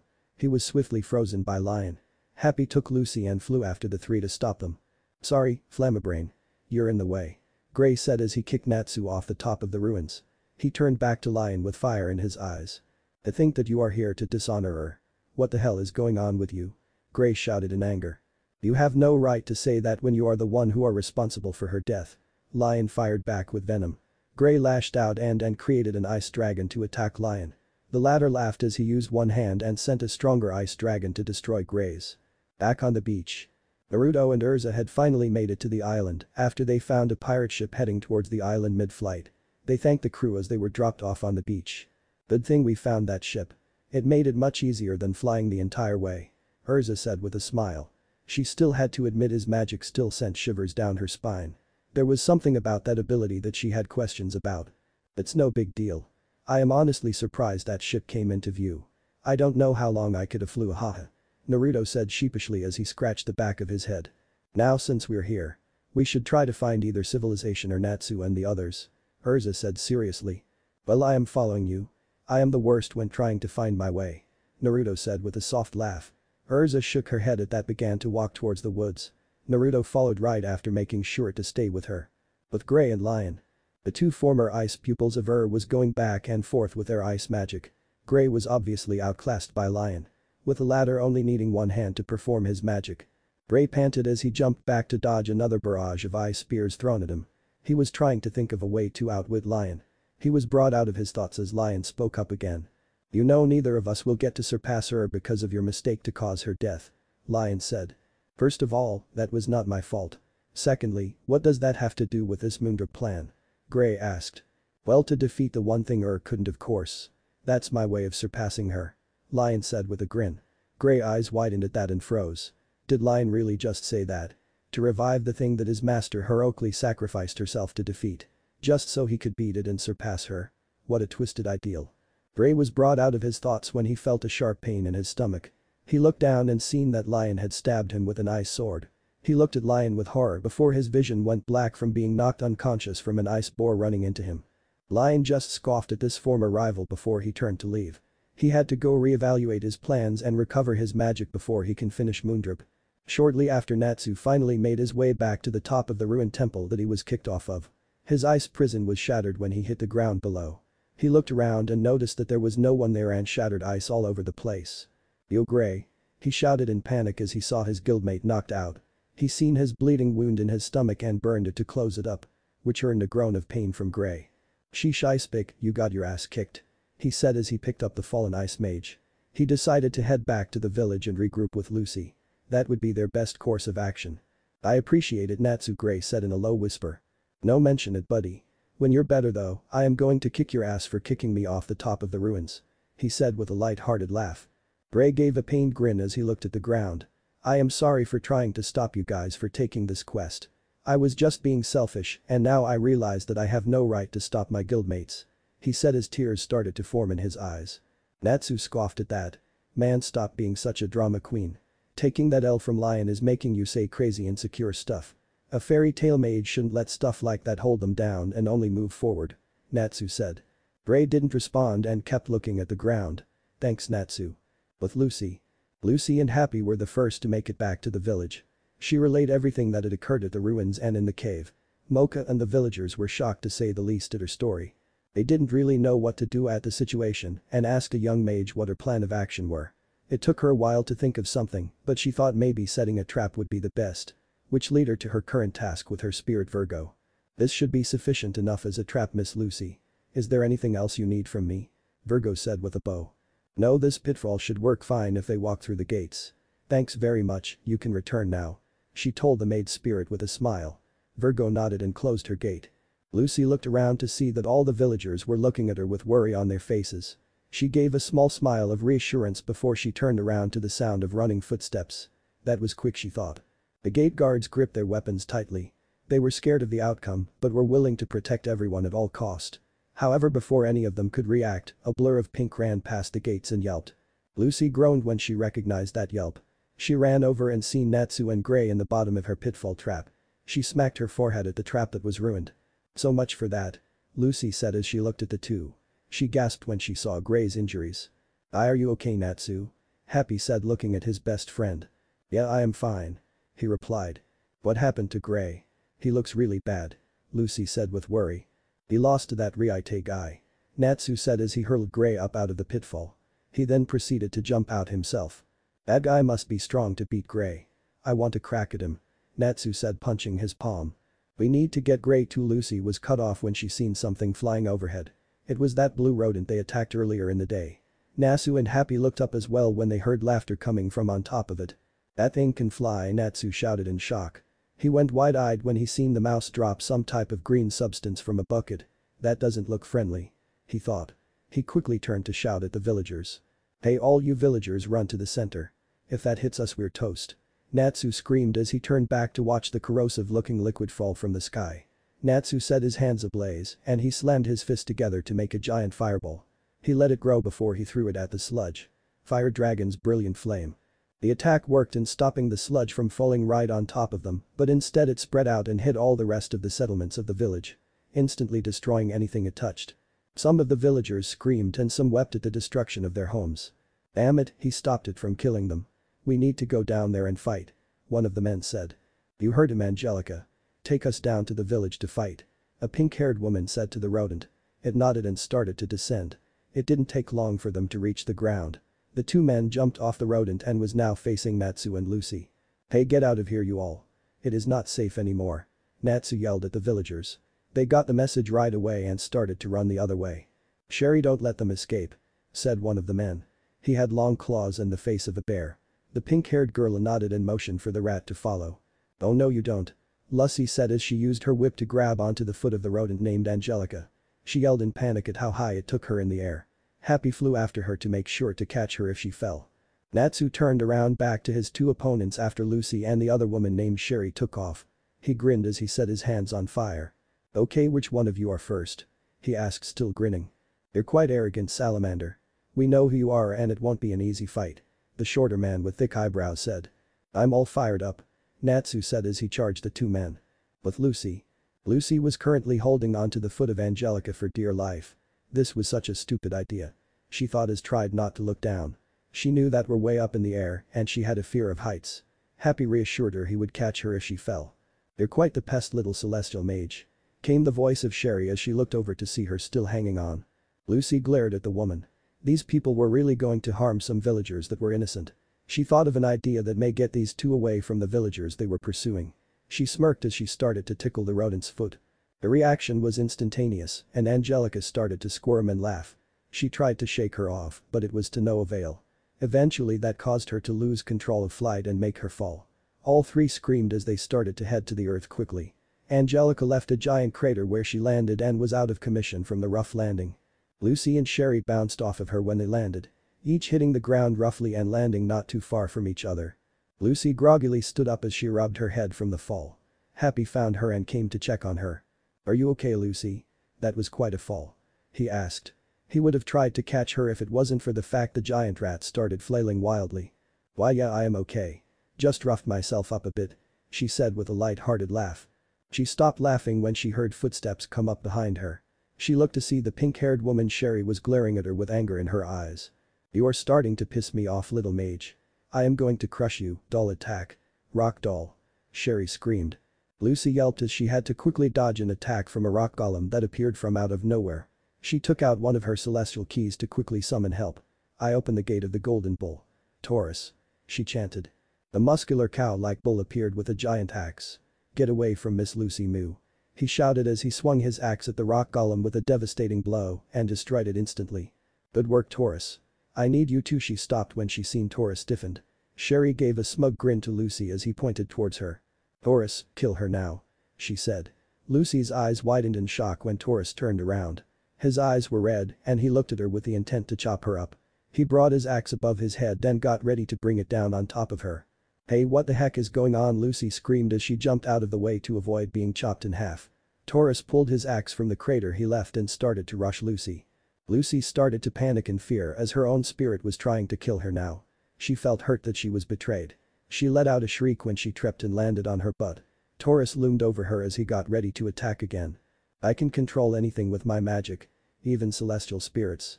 Unfortunately, I can't control humans, though otherwise this fight would have been over. Sherry said with a smirk. This was all too easy. Lucy, thinking quickly, decided it was best to force close Taurus' gate. As he brought up his axe to finish her, she held up his key. I closed the gate of the bull. She shouted out as the key glowed. Taurus stopped and vanished in a golden light. Sherry's eyes widened when she did that. She was not expecting her to be able to pull something off like that. It was quite hard to close a celestial gate, right? Lucy let out a sigh of relief when she saw she was in the clear. That was quite terrifying. The fact she can control a celestial spirit is crazy. Lucy thought as she looked Sherry. The woman was still getting over the shock of her closing the gate. She took that chance to summon a less powerful spirit. I opened the gate of the dog. Plu. She chanted as a silver key glowed. Her cute little pet dog Plu appeared in front of Lucy with his normal happiness. He waved to her with a giant smile before he went stiff. Sherry grinned when she saw that she got control of the next celestial spirit that was summoned. Go ahead, Plu, and get her. She commanded. Plu growled and attacked Lucy. Sherry's eyes widened when she saw that Plu didn't do any damage to her. She glared at the blonde mage who gave her a smug grin. So you summon a useless spirit to try and protect yourself? Fine, doll, attack. Rock doll. Sherry shouted as the previously destroyed golem came back to life in full force. Lucy panicked and took off into the woods. Sherry laughed as she gave chase with Plu and the golem. She always loved a game of cat and mouse. You can't run forever, celestial mage. She called out to the blonde. If I can just make it to the beach. I can summon Aquarius and have her attack both of us. She would love to do that. Lucy said out loud to herself as she sprinted through the woods. It only took her a couple minutes of running before she made it to the shore. She took out Aquarius' key and held it towards the water. I opened the gate of the water bearer. Aquarius. She chanted out. The key glowed for a second, and before she knew it, the blue-haired mermaid beauty was right in front of her. Aquarius had a look of annoyance on her face. She glared at the one who summoned her and decided to taunt her. This better be good. I was on a date, you little harlot.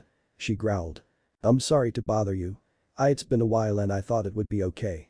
You see, Lucy tried to explain, but stopped when she watched Aquarius go stiff. Her eyes glowed red, meaning she was under control. She turned to see that Sherry was there with a grin on her face with her golem and Plu. Lucy forced Plu's gate closed, which confused Sherry. Aquarius is quite the powerful spirit, am I wrong? You just wished you death to bring her out, but you closed that weak spirit's gate. Sherry said as she slowly approached Lucy. Keeping the blonde between herself and the celestial spirit. Perfect, Lucy thought. Aquarius summoned her urn and aimed it at Lucy. Next thing she knew, a massive blast of water hit Lucy, but it also hit Sherry and destroyed her golem. Catching Sherry off guard with that attack caused her magic to be cancelled. I never liked being controlled. Aquarius said after she regained control. She then turned to the blonde that was knocked away from her, laid out next to the pink-haired woman. Your personality still hasn't changed. You'll never find a boyfriend at this rate. She mocked as she closed her own gate. Lucy groaned as she stood up slowly. Aquarius' attack not only knocked the wind out of her, but it also made her dizzy. She seen Sherry started to get up slowly. I am low on magic. The attack should have knocked her out of the loop too though. The blonde thought as she shakily made her way to Sherry. Sherry on the other hand was dizzy. She was not expecting that attack to be so strong, but to also send her spinning like that. Her head was spinning, and to make it worse, her magic power was low since she took control of so many spirits. She seen Lucy approaching her and had to think quickly. Once Lucy was within range, she leaped up as quick as she could and tried to get a hard slap towards her face to knock her off balance. Lucy, being the more alert of the two, quickly ducked under her attack. Sherry's eyes widened when she seen Lucy's arm come in for a clothesline. When the attack from the blonde connected, Sherry was knocked onto her back. Lucy stood over the pincat breathing hard. It looks like I was the best woman of this fight. Please just accept defeat. Lucy said as she looked down at her fallen opponent. Sherry tried to move, but her body was not cooperating. She was just too exhausted to fight anymore. I won't be the only one going down as well. Angelica. Squash her now. Sherry shouted out. A few moments later and the giant rodent came out of the woods. She made her way to Lucy with a smirk as the blonde fell down onto her knees. Sherry let out a laugh before she lost consciousness from exhaustion. Lucy sat there defeated as she knew she didn't have the strength to run. Darn, I was so close. I'm sorry guys, at least I was able to slow them down. She thought as her eyes started to tear up. Before Angelica could reach Lucy, the rodent stopped when it heard a loud noise. She looked around before something slammed hard into her back from above. Lucy's eyes widened when she saw the new guy Naruto with a blue spiraling orb of magic appear out of nowhere. "Rasengan!" he shouted as the spiraling blue orb expanded and slammed Angelica into the ground hard, causing a massive explosion. Lucy covered her eyes from the sand and dust that went into the air. After the sand and dust settled, she seen Angelica was defeated in a deep crater with Naruto standing on top of her. For someone to have no qualities to be a mage, he sure has the power of one. Lucy thought as she watched the blonde make his way over to her. "Glad we made it in time," Naruto said with a smile. Lucy gave a smile and nodded back in appreciation. She then got confused when she realized he said we. "It's only you. What do you mean we, Naruto?" Lucy asked. Her only response was a nervous chuckle from her fellow blonde. Before she could ask, she got a feeling of dread behind her. Shakingly turning around, she came face to face with Urza standing behind her with a tied-up Happy in her arms. "The Urza?" Lucy shouted in shock and fear. This was bad. If she's here, that means this mission was over. Hopefully she would hear out the situation. "Let's get back to the village so you can rest, and then we will find Natsu. This mission is over since you're not authorized to be here," Urza said with a glare as she looked at the blonde rookie mage. Lucy and Happy's only response was aye as they departed. Gray had awakened the next morning feeling a little sore. He sat himself up and stretched his body. He looked down to see he was all bandaged up pretty nicely. "I wonder how everyone is doing. I can't believe I let myself get beat like that," he thought as he walked out of the little tent he was in. Gray looked around and noticed he was on a different side of the village he didn't see when they first got there. "Good to see you're awake. Was starting to get bored sitting here," came a male's voice that caught his attention. Gray looked over to see a blonde male with whisker marks leaned up against a wall. He opened his eyes and looked at Gray with a smile. "You're the new guy Naruto, right? How did you get here?" Gray asked with a confused look. This was the last person he had expected to be here. Especially with how hard it took for them to get here. Naruto stood up straight off the wall and walked over to Gray. "I asked to tag along with Urza to retrieve you guys from your mission. Apparently you guys aren't allowed to do these types of missions," he said. Gray's sweat dropped at the mention of Urza's name. He knew if she was here that meant trouble for them all. "Well, I can tell you now that I don't intend to go back just yet. I have to help these people, especially when I know what is going on now," Gray said seriously. Naruto raised an eyebrow at him. He looks pretty determined to do this, he thought. Naruto honestly wasn't even going to try and stop him. He just wanted to tag along and test what he could do. Save the explanation for Urza. "I was just only tasked to look over you and make sure no one bothered you," Naruto said with a chuckle. Gray just stared at the mysterious guy before shrugging. "Well, I appreciate it, man. Would you mind showing me where the others are?" he asked. Naruto nodded and proceeded to walk to where the others were. They walked in silence as they made their way over to where the rest of the fairy tale mages were. It only took them a couple minutes of walking before they were outside of a tent. Naruto held it open for Gray to go first. Gray gave an appreciative nod and walked into the tent. Gray's sweat dropped when he seen Lucy and Happy tied up with tears in their eyes. He sighed when he made eye contact with the furious glare of Urza. "Thanks for bringing him, Naruto," the Redeed said to the blonde. "I am only going to ask you once." "Why?" Urza demanded as she looked at the ice mage. Gray's fist balled up as he thought of Lion came to mind. "I was going to stop them back at the harbor when I found out they stole a quest. However, I let myself get taunted by Natsu," Gray said coolly. Urza hummed to herself in thought. She wanted to tear into Gray, but she knows he is more understanding than Natsu. She was brought out of her thoughts when Gray asked a question. "Where is Natsu? Is he out helping the villagers?" Gray asked to Lucy.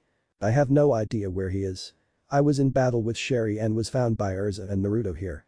Last time I saw him, he fought the other two guys that were with Lion," Lucy said. "Which is why we will find him and we will leave the island," Urza added in after Lucy. "I am not leaving," Gray stated firmly. "What was that?" Urza replied with a threatening glare. Lucy and Happy gaped at Gray. Naruto watched the two mages in silence. Silently observing the situation. "Would you care to repeat that?" Urza asked as she stood up. "I said I am not." Gray didn't get to finish as a blade was pointed at his throat by Urza. She gazed at Gray with a look that screamed she was ready to pounce. "You are in no position to be telling me what you are going to do. You disobeyed master's orders and took a quest that isn't allowed to wizards in your class," Urza growled. Gray grabbed her blade and pointed it away from his throat. He gave Urza the same equal glare which caught her off guard. "I don't give a damn about those rules. These people are in trouble and the man that is causing this is someone I need to stop personally. If I have to get through you just to get to him, so be it." However, you will not be leaving this island with me until I am sure these people are safe," Gray declared. Lucy and Happy Mouth was open and shocked. They never expected someone to step up to Urza. Gray must have had balls of steel. "This kid is quite bossy. Reading this girl's emotions, she is not one you want to piss off," Kurama said to Naruto in his mind. Naruto nodded in agreement as he stayed watching. "I wish I had them balls back home. I would have gotten pummeled into the ground." Urza requacked her sword and sighed. "Very well, if you wish to help these people this much, we will finish this quest," she said. She was shocked that Gray stood up to her. He was the last one she expected to do that. Lucy and Happy let out a sigh of relief. Urza turned to the two quickly and gave them a glare that scared them. "You still aren't off the hook when this is over. There will be repercussions," she said. When they nodded, she cut them free. "Since that's all taken care of, what is the plan?" Naruto asked, finally speaking up. Everyone turned to him as they got ready to plan their counterattack. Back at the temple ruins. "So Sherry and Yuka was defeated. Such an unfortunate event, Toby," Lion said with a frown. He was just brought up to speed of the battle that happened the previous night. "That shouldn't slow us down. Moondrip is nearly complete. We just can't let the ones who defeated your people stop us now." "I don't need to remind you of the consequences, Lion," said a green-haired man. "I know, Zalti. I have no worries of the new arrivals, I should be able to beat them with my power," Lion declared. "Good, I will be joining in as well," he said with a smirk. Lion was going to respond to that before the ground started to shake beneath them. A few moments later and Natsu came crashing through the ground covered in flames. Salamander, Lion and Zalti shouted in shock. Before they could retaliate, Natsu blasted himself into Lion with his fire. However, it turned out to be an ice clone as Lion shattered into ice. "Damn, thought I could catch you off guard," Natsu cursed. "It's going to take more." Lion was cut off as Natsu jumped into the air and sent a blast of flame towards Lion. The latter summoned an ice wall to block the attack. Natsu smirked as he landed on the ground. He sucked in the fire that hit the wall back into his lungs. "Fire dragon's roar," he shouted as a torrent of flames erupted from his mouth towards Lion. Lion was preparing to retaliate before Natsu's breath missed him. He watched as Natsu shouted as he fell through the floor. He looked towards Zalti when he seen the orb that was glowing. "What is that magic?" Lion asked, confused. "I can't let you be defeated when Moondrip is so close to being completed," Zalti said with a smirk while completely ignoring Lion's question. Their attention was brought back to Natsu, who quickly made his way back up the ruined temple. "You're quite annoying. I will make sure you won't get back up this time," Lion growled out as he froze the entire area around them. "Why are you trying to revive a demon?" Natsu asked as his got in a defensive stance. "To surpass my master," Lion said simply. "Why don't you just fight her yourself?" "She's dead and Gray is the reason she was killed," Lion said as he sent a giant ice wave towards Natsu. Natsu dodged and lit his fist ablaze. "I don't know your full intentions, but you are going to pay for hurting the villagers." With Naruto and company, Gray and the rest of the team had made their way through the forest back to the temple. Along the way, Gray told them of his past and why Lion was doing what he was doing. When Naruto heard Gray's story, he was kind of reminded a little bit of Danzo in a way. He was bitter of his fellow pupil because of his master's death. He didn't meet the guy, so he doubted he was like Danzo. As they continued to walk, they were soon confronted by two figures. Lucy groaned as she recognized who they were. Sherry and Yuka was waiting outside the temple. They got in a battle stance as the fairy tale wizards approached them. "So it looks like he was trying to delay us from the ritual," Urza said as she requept a longsword. Lucy grabbed her whip since she knew her spirits would be useless against Sherry. Naruto and Gray was about to get ready to fight, but Urza shouted out to them. "Gray, take Naruto with you and go handle Lion and stop this ritual. Lucy and I will make quick work of these two," Urza commanded as she got ready to fight the followers. This is going to be hard. Titania is very powerful," Sherry said nervously. Yuka nodded as he started to sweat. He never expected his life to be against an S-class like Urza. He always heard stories, but now he was her opponent. Gray shook his head as he ran past the other three to go handle Lion. He looked back to shout for Naruto, but was silenced when he saw the blonde running next to him. "Naruto, it looks like this Natsu guy is already confronting two people. Just to give you a heads up," Jayuki said to Naruto. "Afka, I am kind of excited because this is my chance to try out some abilities," Naruto replied back. "Try not to go too crazy since this place isn't the most suitable training area," Kurama chipped in. Naruto wanted to finish their conversation, but he had seen that they reached an iced wall blocking the way back to the ruins. "The SK Lion really thought this would stop me?" Gray said to no one in particular. He then placed a palm onto the ice wall and made it collapse. Naruto raised an eyebrow at that and was about to ask a question before Gray bolted inside. At least they like to get straight to work, Naruto thought with a smirk. It didn't take them long before they were inside witnessing Natsu and Lion go back and forth fighting. Lion! Gray shouted, which caused the two mages to turn their attention to the newcomers. Oh, you actually recovered, Gray. I didn't think you had it in you to return. Lion said with a sneer. This has gone on long enough. You and your followers need to leave now. Gray said, getting into a stance that made Lion mouth drop. You wouldn't. I would. You are going to pay for trying to meddle with something that's in the past. Natsu, stay out of this. Gray said as a magic circle formed around his feet. So you are going to use Iced Shell to sacrifice yourself? For what? My followers will continue the spell even if you use it on me. Lion said with a laugh. I'm giving you one last warning, Gray said with narrow eyes as he started to activate the spell. Isn't that the spell he said that took his master's life, Naruto thought. He started to move and stop Gray, but he saw a pink blur to the right that was quicker. Natsu cocked his fist back and hit Gray with a blow that knocked him to the ground hard. Gray looked up at Natsu in stupor as he held his cheek. What are you doing, Flamabrain? Why the hell you think killing yourself to stop this guy is the right choice? That is a coward's way out and it's not something a fairy tale wizard would do. Natsu shouted as he looked down at the ice mage. Gray gave a look of shame as he let Natsu's words sink in. The salmon-haired mage was right about him being a coward. He was just thinking rashly and wasn't thinking about who he would affect with Iced Shell. Natsu held out his hand to help Gray up. I've got your back to take him down. There's no reason to give your life up for something in your past. You keep moving forward past it. Natsu said encouragingly. Gray smiled and was about to take Natsu's hand before the ground started to realign the temple that Natsu previously tilted. When they looked, they seen a laughing green-headed man appear. You are most definitely welcome, Lion. I will be continuing the ritual while you do what you have to. The green-haired man said as he ran off to go continue the ritual. That sneaky bastard.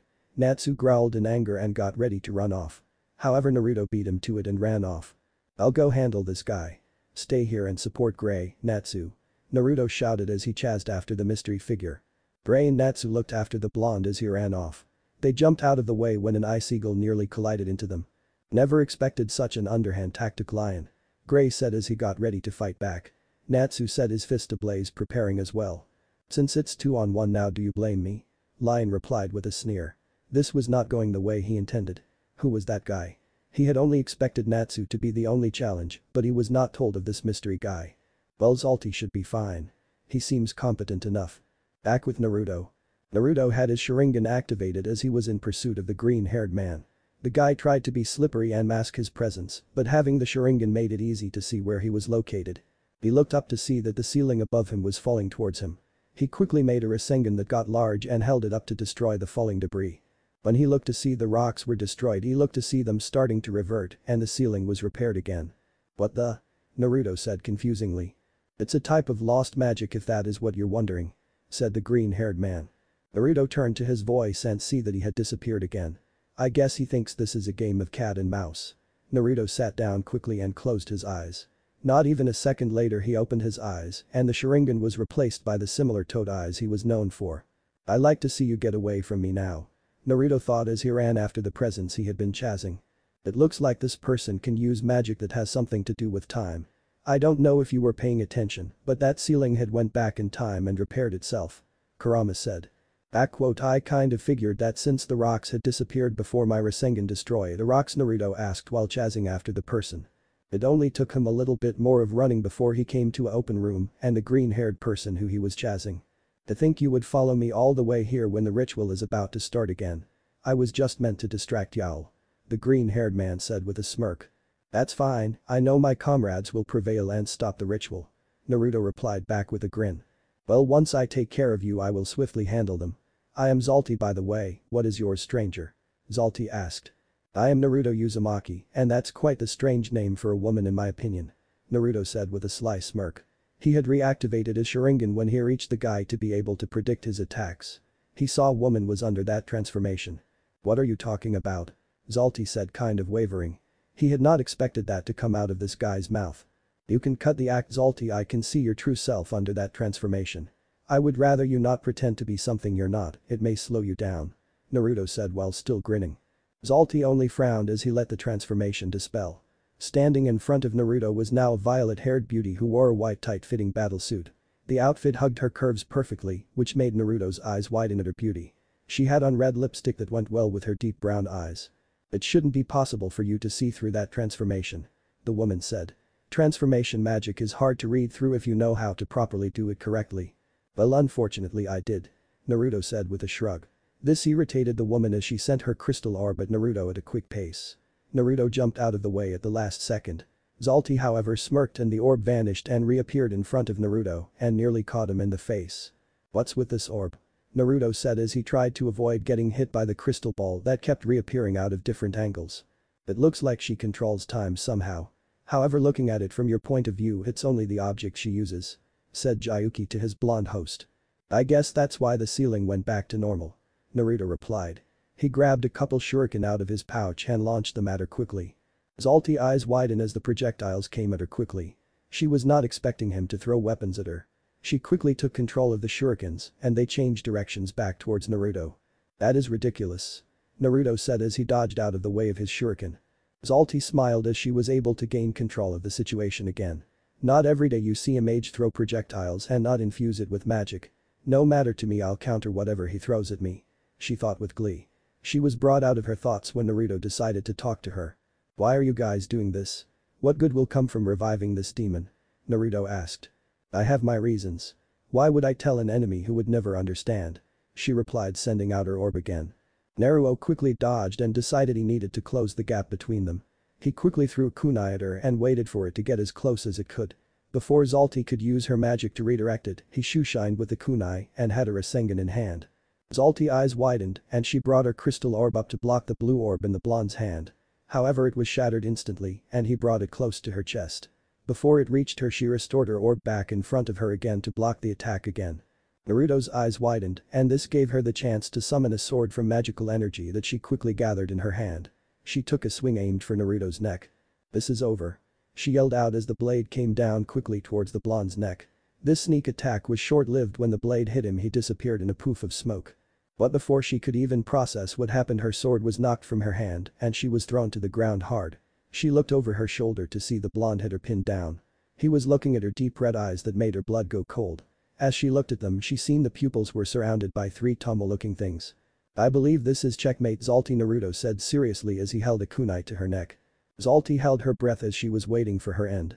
However, that never happened as the blonde that was previously sitting on her got off of her. She turned around to look at him in shock and was greeted with an outstretched hand to help her up.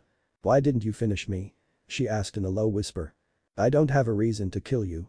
I just wanted to make sure I stopped you from completing this ritual, Naruto said. He didn't sense any evil intentions from her at all. Zalti started to shake in fear but also in rage.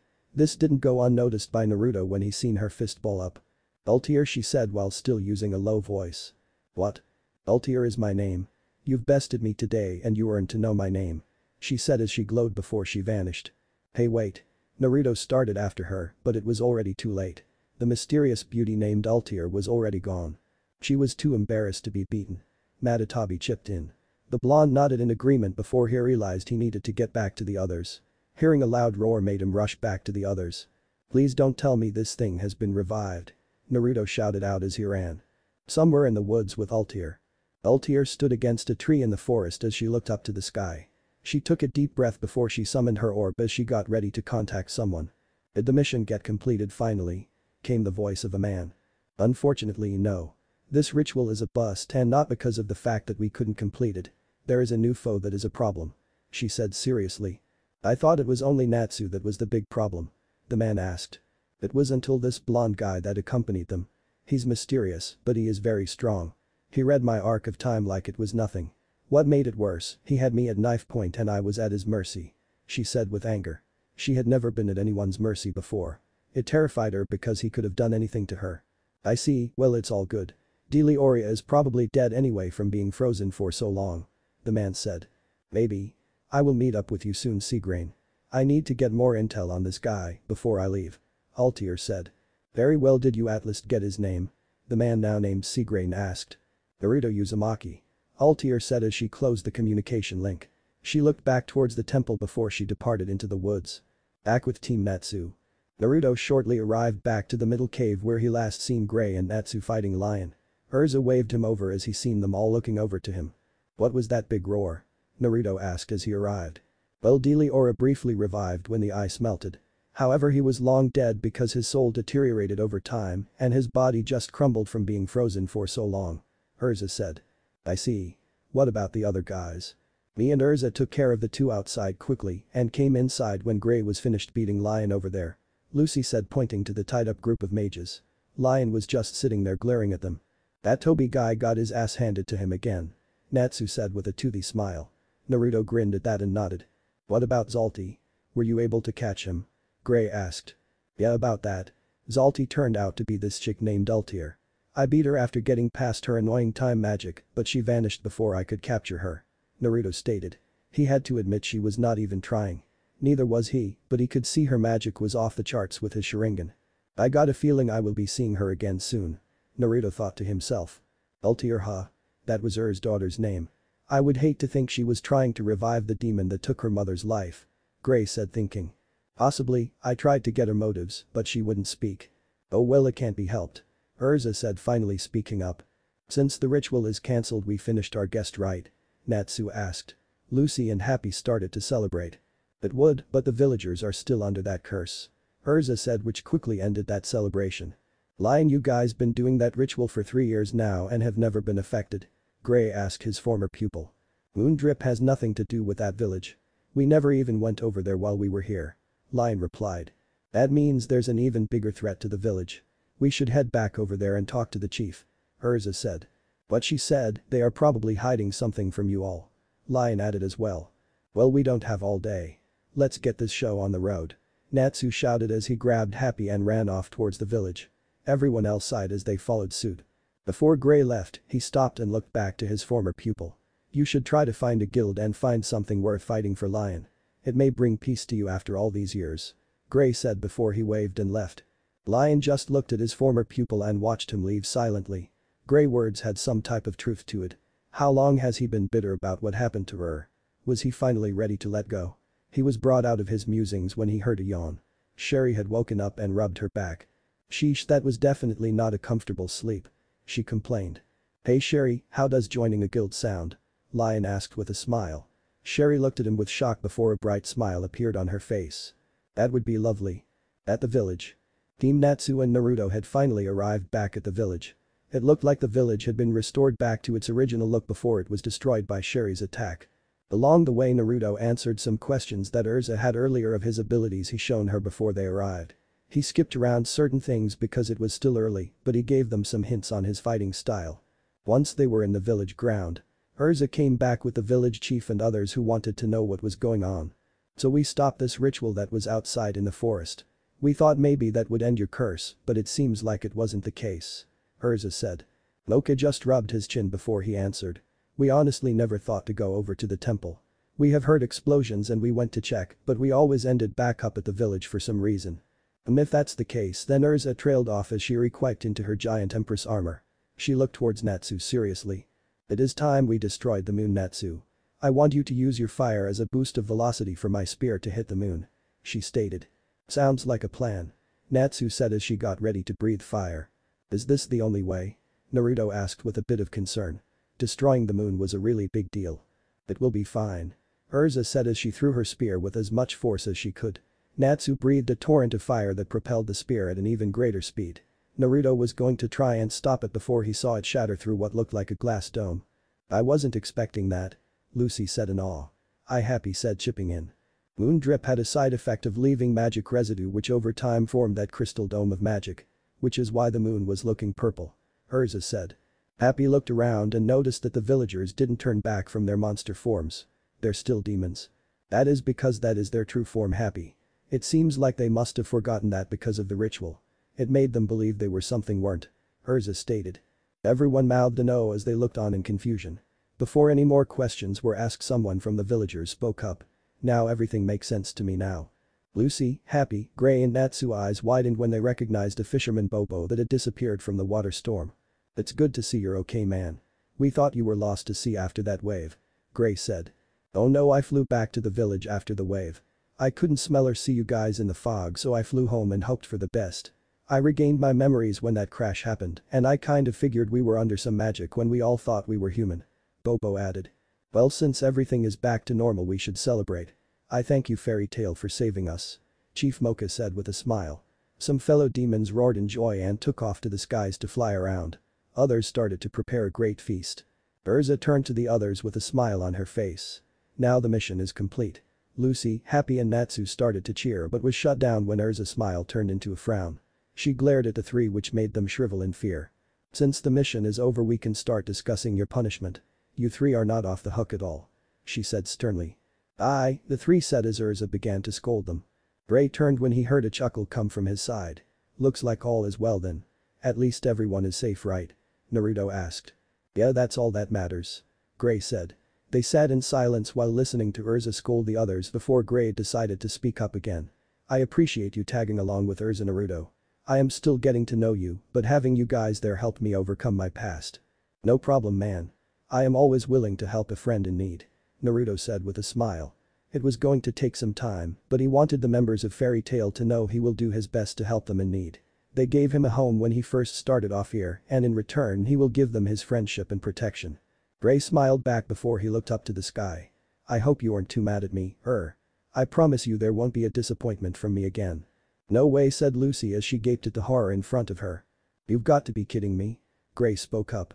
What the hell happened? Natsu shouted in anger. The crew just returned from the Luna Island and was now standing in front of a destroyed guild hall with metal poles stuck into it. The guild was attacked by Phantom Lord. Came a sweet voice that drew their attention. They all turned to see Marahin walking up to them. She had a defeated look as she looked at their destroyed hall.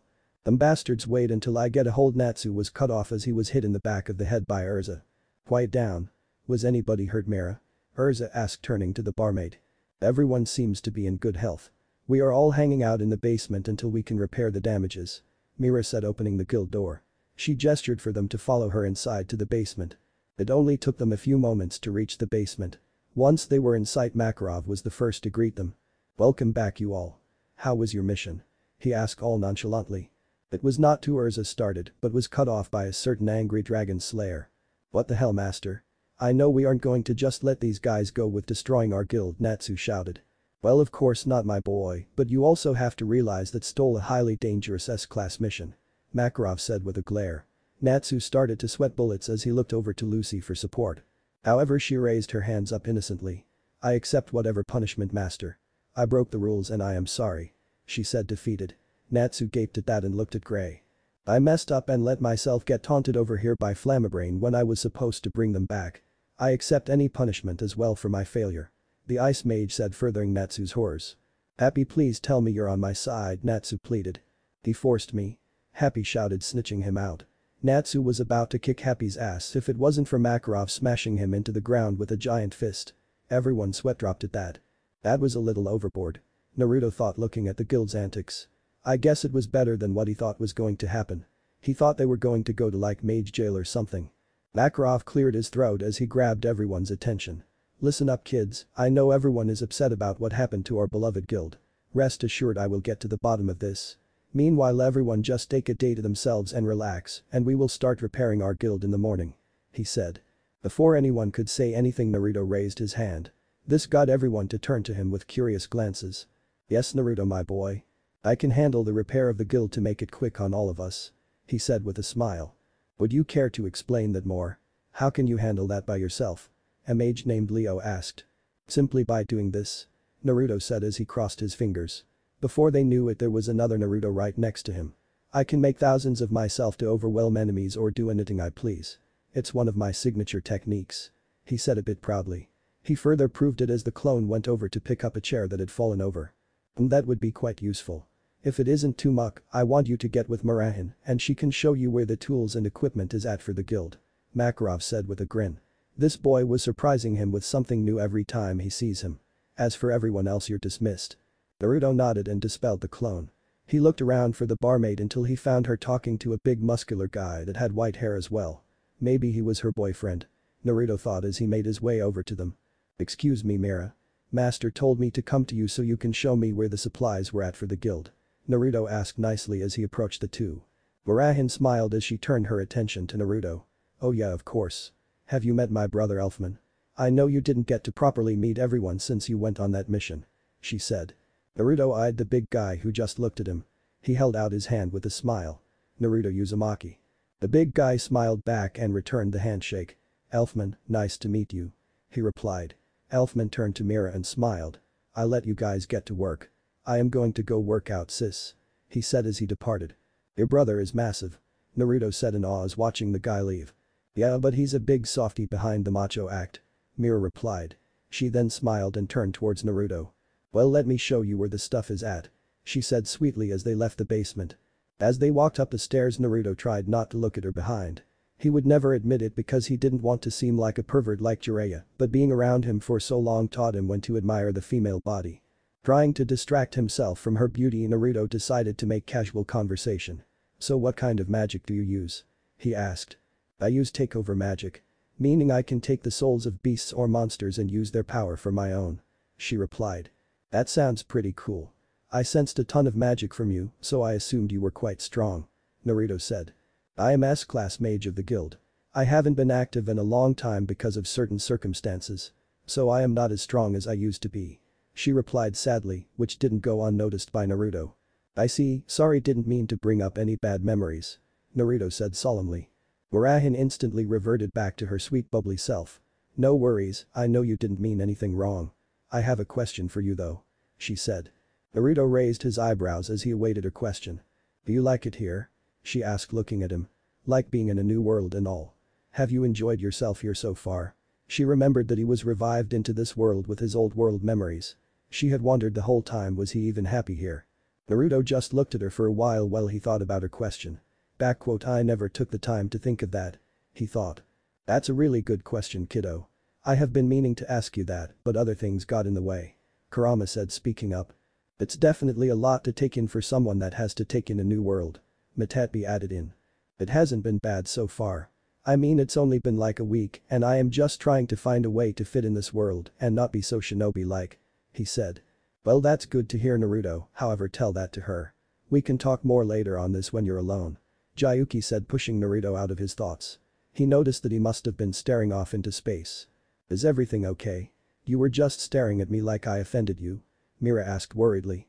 She had hoped she didn't bring up any pain or anything. "Oh no, I had got lost in those pretty eyes of yours," Naruto replied, which caused Mira to blush lightly. She was not expecting a compliment so smoothly. She would be lying if she didn't think he was attractive. "To answer your question, I don't know yet, honestly. So much happened so quickly that I am still trying to grasp everything and figure out stuff. I do like you guys though. Everyone is so light-hearted and joyful, which wasn't as big of a thing in my world. It was always war and missions, so there wasn't much peace sometimes. Only during the peaceful times were you able to enjoy the little things," Naruto said to the takeover mage. "So what was the shinobi life was like, if I may ask?" Mira decided to ask next. Hearing from someone that was from a different world was fascinating to her for some reason. "It's a hard life of hardships and pain. There were good times, but I had to go through a lot of pain to get to those moments," Naruto said sadly. He tried not to remember his past growing up and tried to think of the good times with all his friends. Mira seemed to notice his mood had started to sour and she didn't want that at all. "Did you have a favorite food?" she asked. Naruto instantly perked up and grinned ear to ear. "Oh boy, if I had the ingredients to make it for you I would. Ichiraku ramen is a place to die for, you know. Ugh man, now I want some," Naruto said, starting to drool thinking about it. Mira giggled at his antic and looked to see that it was starting to get late. "I would hate to end this nice conversation, but it's getting late. I am sorry that I distracted you from starting on repairing the guild," Mira apologized with a bow. "Don't worry about tea. I should be able to get this repaired rather quickly. I will probably start first thing in the morning," Naruto said. "I see. Well, I should be getting home now. I know Elfman is probably wondering where I am at," she said with a small smile. "That's what a big brother is supposed to do for his sister," Naruto said with a small smile. "Actually, he's my younger brother. I am the oldest of 3. She said with a smile. Naruto's eyes widened at her statement. "So you mean to tell me he's younger than you, even though he's that freaking huge man? I would hate to be on his bad side for letting something happen to his sister.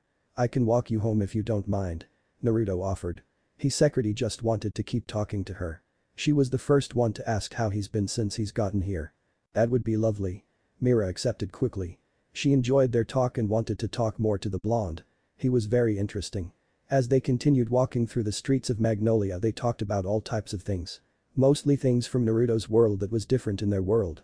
He was really fascinated with what magic could do and the technology they had, which he never seen. Before they even knew it, they were at outside Murahan's apartment door. "Well, here we are," Mira said with a sweet smile. "I guess time flew by while having good conversation," Naruto said with a chuckle as he scratched the back of his head. "Thanks for walking me home, Naruto. It was a great time and I wouldn't mind doing it again," Mira said with a wink. Naruto's response was a blush. "Alright, well I ought to get going now. I have some training I need to do, you know," he said, trying to change the subject. Mira giggled at that and waved him off as he walked off into the distance. "You just met the girl and you are acting like the pink-haired teammate you had when she fawned over Sasuke," Kurama said to pick on the young sage. Naruto gaped in horror at the accusation. "You take that back, furball," he retorted. His only answer was a laugh from all the tailed beast, which further pissed him off. He decided to ignore it and pull out the scroll his dad left him. "Anyway, I was thinking of going over practicing my 6 paths techniques while I have clones learn the jutsus in this scroll," Naruto said to the beasts after they settled down from their laughter. "You have all the time and Ethernano to do it. We need to see what your limit is anyway before you use our power as your next source," Kurama said, getting serious again. "I agree with Kurama. However, though, if you think you could pull it off, summon 8 clones specifically for each of us. We can explain what our powers do and what it did for your previous fellow Jinchuriki," Jayuki said. "That's a great idea," Naruto said excitedly. "As good as that sounds, don't do it, Naruto," Matatabi said, butting in. Before he could respond, she spoke up again. "You need to do a little at a time. You aren't in no rush to learn everything as you have an entire lifetime to become what the sage was or even better. Last thing I need is for you to fry your brain because you overstuffed yourself. From what I was told, you weren't the best at studying. So just take it easy, lad," Son Goku added. As Matatabi and Son said, "Just take it slow, Naruto. We will always be here to guide you anyway," Chimei said, adding his 2 cents in. Naruto gave a defeated sigh before he nodded. They were right, he had the rest of his life to become the sage he was expected to be.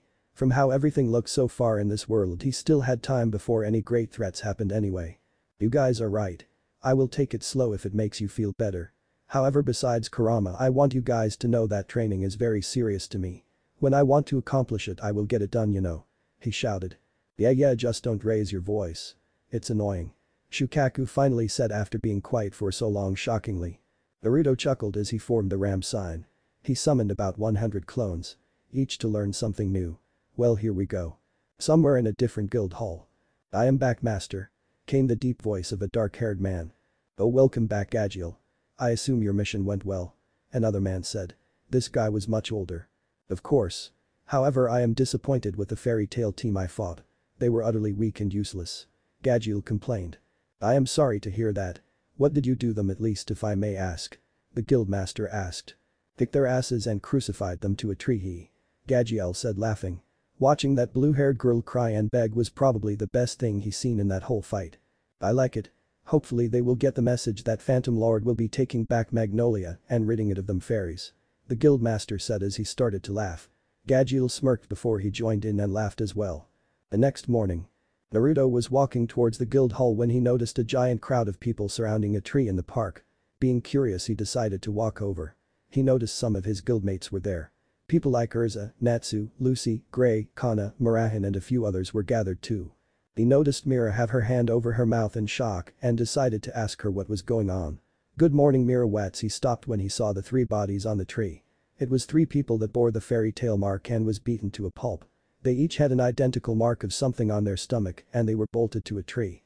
That's Team Shadowgear. They are a part of our guild and were found like this morning. No one knows how long they've been there," Mira said with a slight tremble in her voice. Naruto could tell she was about to cry. He patted her back comfortably while he stared at the 3. He could sense that they were alive but badly injured. The biggest thing he didn't understand was that he felt anger boiling in him. He didn't personally know them yet, but they were a part of Fairy Tail too, and they were harmed. There was then a heavy presence that entered the area. People moved out of the way as Makarov walked up to the tree with his children on it. His was releasing a ton of killing intent as he looked at them. He gripped his staff until it smashed in his hands. Makarov then took a deep breath before he raised his voice loud enough for any of the Fairy Tail members to hear him. "Let everyone know we are going to war. I was going to let it slide when they destroyed our guild. However, they attacked my children and I will not stand for that. Phantom Lord will be more after today. What if Hagoromo gived all chakra to Naruto in Fairy Tail, and thanks for watching my video till the end. If you enjoy this content, then do consider subscribing to my channel and leave a like if you guys need the next part. Comment down, and thanks for watching the video and see you guys next video.